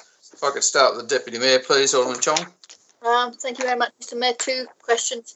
The first one is, do we have a date yet in relation to the opening of the Cambridge bypass? That's probably the General Manager. a question. Mayor, if I might ask Mr. Graham to answer that.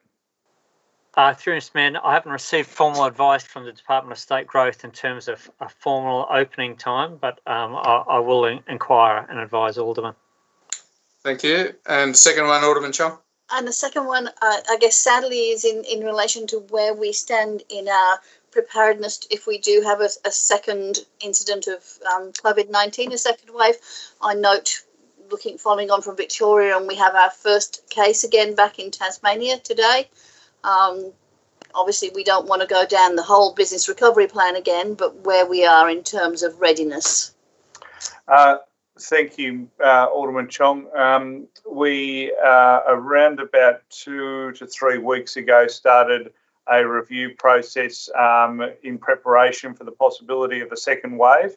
We're looking at what worked and what didn't work, but also where we might need to resource in terms of supplies and such like. So I'm hoping to have that plan revised and updated within the next week.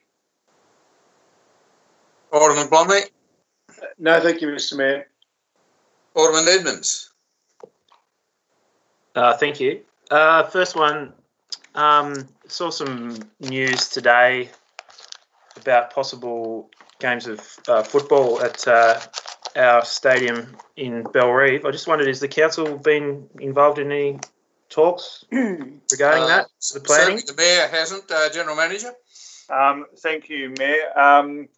I received a phone call at around about 11 o'clock today letting me know that an article had appeared in the Mercury Online. At that stage, the TCA, I understand, was in contact or getting in contact with the football club, the Clarence Football Club, and we've been working between the club and the TCA to see how any outcome can be accommodated. There's, as I understand things at the moment, matches are proposed for August, commencing on the 1st of August, but that hasn't been finally confirmed yet.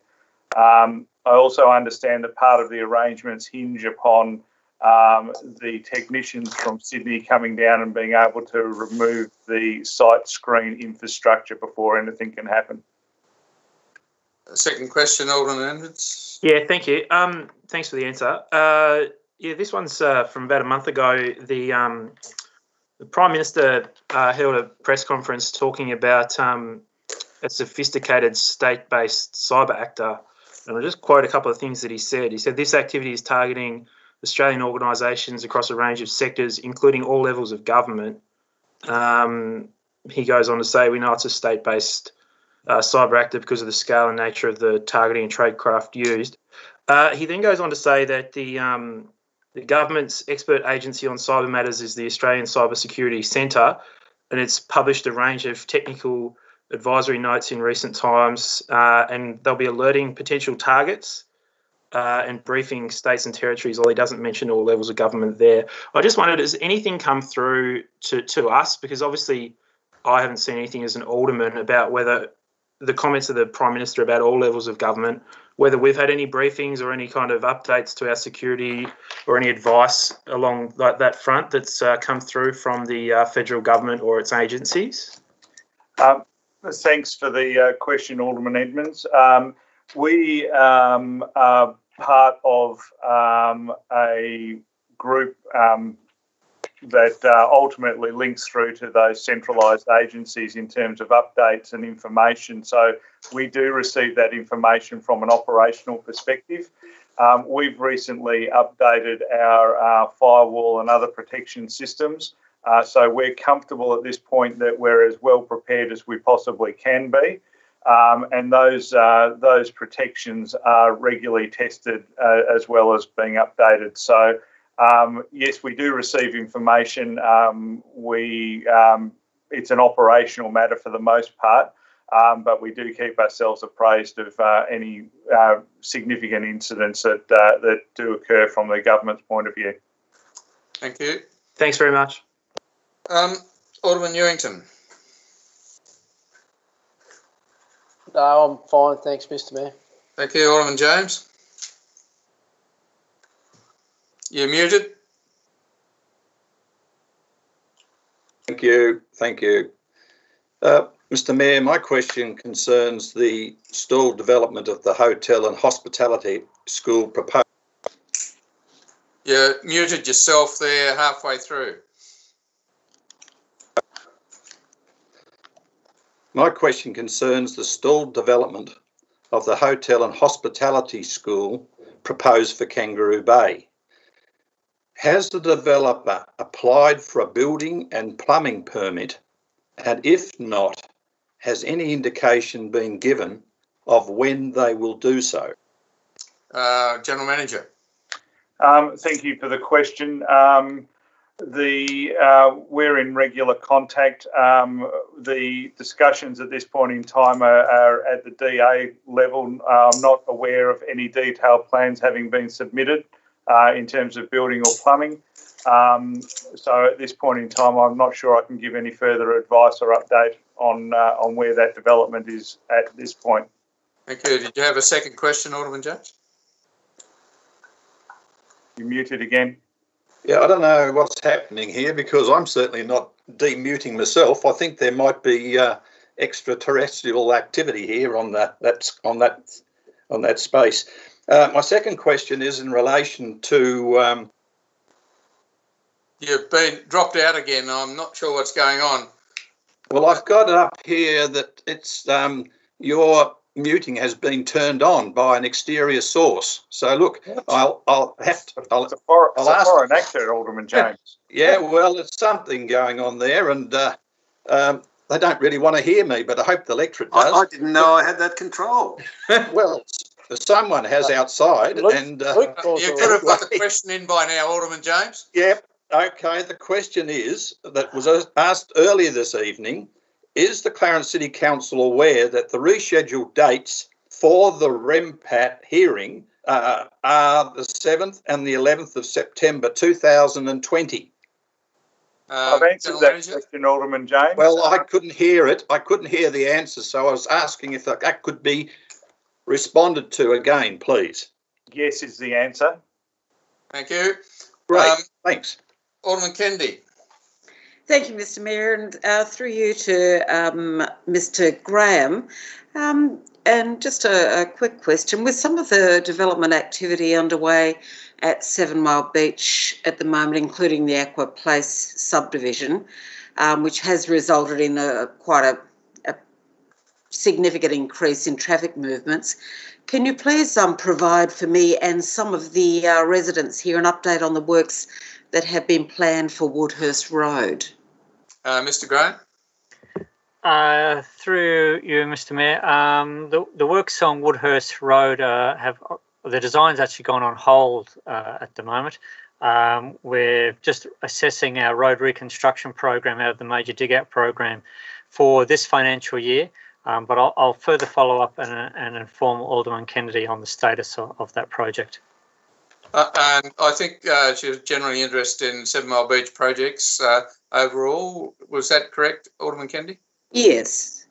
If you could please note that, Mr. Graham. Yep, I'll follow up. And perhaps you could copy the other alderman in that information as well. Certainly will. Thank you. Did you have a second question, Alderman Kennedy? I did, but Alderman Chong got in first, so thank you very much for that. Okay. Alderman Mulder. Thank you, Mr. Mayor.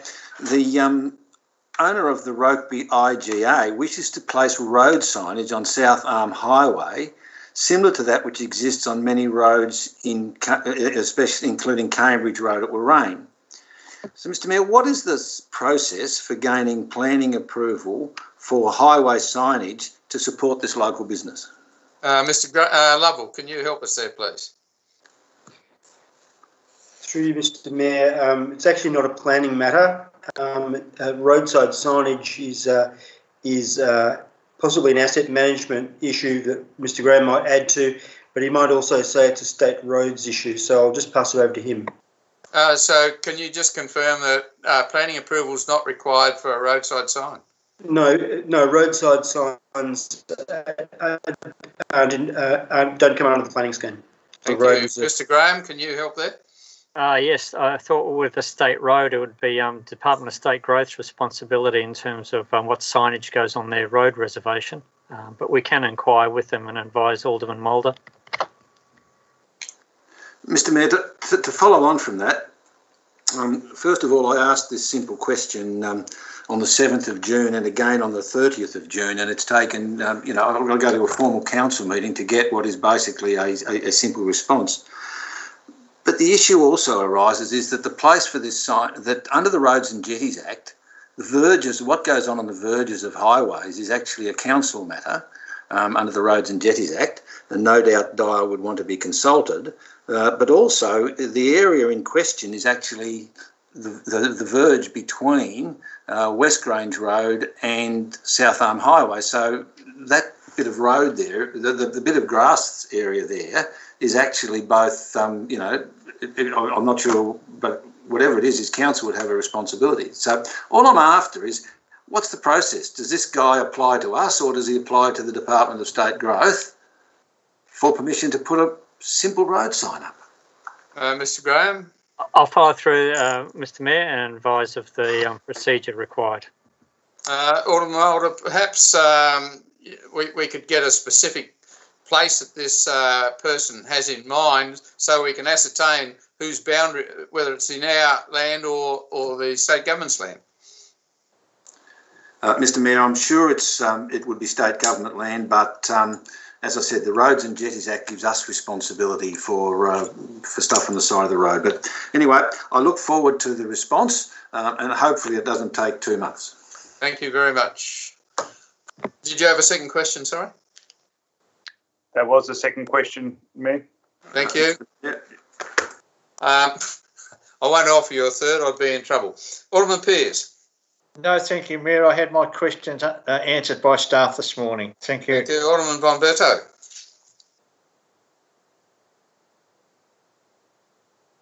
Thank you, Mr Mayor. Mr Mayor, as part of the background to Council's proposed coastal erosion policy, could Council be apprised of the issues and possible solutions related to the recent large storm which has eroded the Wamberal beach and caused major damage to several houses in the Central Coast Council, New South Wales? GM. Thank you for the question, Alderman Bomberto. We are planning to bring a coastal policy to Alderman to discuss at a workshop during August. Mr Graham will correct me if my timing is wrong on that. And that coastal policy will talk about strategy priorities for dealing with issues which include coastal erosion and storm damage. Thank you. Did you have a second question, Alderman Bomberto? Yes, Mr Mayor. I don't believe my first question has been answered. Could that actually be included? Could we be apprised of that situation and the possible solutions or actual solutions that take place? Because that's important in terms of our issues that we have as far as coastal erosion is concerned. Thank you. Sorry, I thought, Alderman Bomberto, I had answered your question in the context that the coastal policy that we are drafting and have drafted will deal with those sort of storm events and how they might be responded to. And you'll appreciate that in some circumstances there are very few viable options available. Thank you. Thank you. And Alderman Walker. Thank you, Mr Mayor. I have two questions. The first one... Sorry, Alderman Walker first, and then I'll come to you, Alderman Warren. Not a worry. Look, I note the recent Facebook post in relation to the COVID affecting dogs in the dog park. I guess my clumsy question is around, can I have an update about how that situation is evolving and what extra measures we're putting in place to try and decrease the risk for dog owners? GM, or if you got a senior officer here from that area? I'm not sure that I do, Mayor, so if it's okay, I'll take that one on notice and we'll provide advice as soon as possible so that Alderman can be appraised of that as it evolves. Was there a second question? No, I'll leave it at one. Thank you. Thank you. Alderman Warren? Before I start, Mr. Mayor, can I just add that the coronavirus for dogs is not the same as the one that we're dealing with for people. It's fairly common. We have had it in the past. It's not connected to the current pandemic, just for the public's peace of mind while we wait for the answer to that question. My two questions. The first one is through you to the General Manager, is one of timing and process. I just want some clarity. We've been looking at the local provisions for the planning scheme, and before us we have a proposal to change the zoning of Rosny Hill Nature Recreation Area. Given that that is a matter that is currently before RMPAT, I'm just wondering how that fits in with us voting on that particular rezoning, when I believe the rezoning is probably one of the contested points. So if the General Manager could just clarify that for me. Thank you, Alderman Warren. I might ask Mr. Lovell to provide a response from a planning perspective in terms of the LPS. Through you, Mr. Mayor, yes, it's correct that the council's dealing with the zoning of that property, but also every other property in the city as part of the LPS. It's yet to come to council. However, it has, the fact there's an appeal or a permit, or whatever it happens to be at the time that the scheme is processed, has no bearing on how you deal with these matters. They're both separate.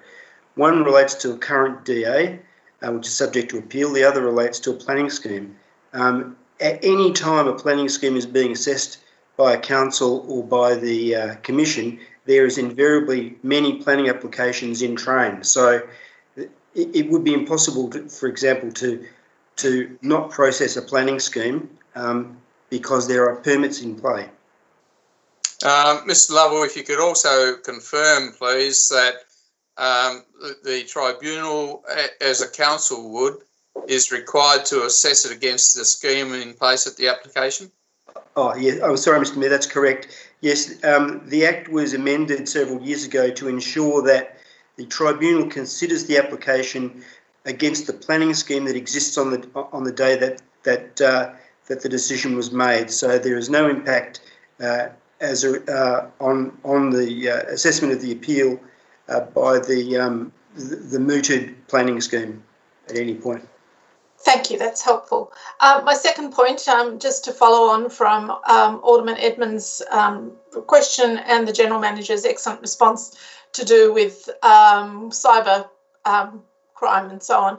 As part of the Clarence Council response to that, can the General Manager please reassure me that there will also be education available for officers and aldermen, because we all know that the weakest link is often the user, and people who unwisely open emails and click on links or open attachments can be the way that many of our systems are hacked. So will the council be taking that into account in its response? Thank you, Alderman Warren. We regularly, from an internal officer's point of view, receive emails updating us on recent threats, or in most cases, it might be an example of an email where someone's trying to get a response that triggers a hacking incident. I'm not aware of whether aldermen are provided with those updates, but it's certainly a simple thing for us to include aldermen on those emails to make sure you're appraised as well. it might be a useful thing to cover with Alderman at some stage. I can do that. Yeah, look, it's an excellent point. I think we do need from time to time to be brought up to date with sound IT security procedures. The example of clicking on a link is a classic example, a case in point. So thank you for that question, Alderman Warren. Okay, that brings us to the conclusion of Alderman's question time and the conclusion of the open meeting. I'd like to thank the members of the public that have stayed with us thus far. We do need to consider several confidential items, and so the transmission for the open session will close at this point.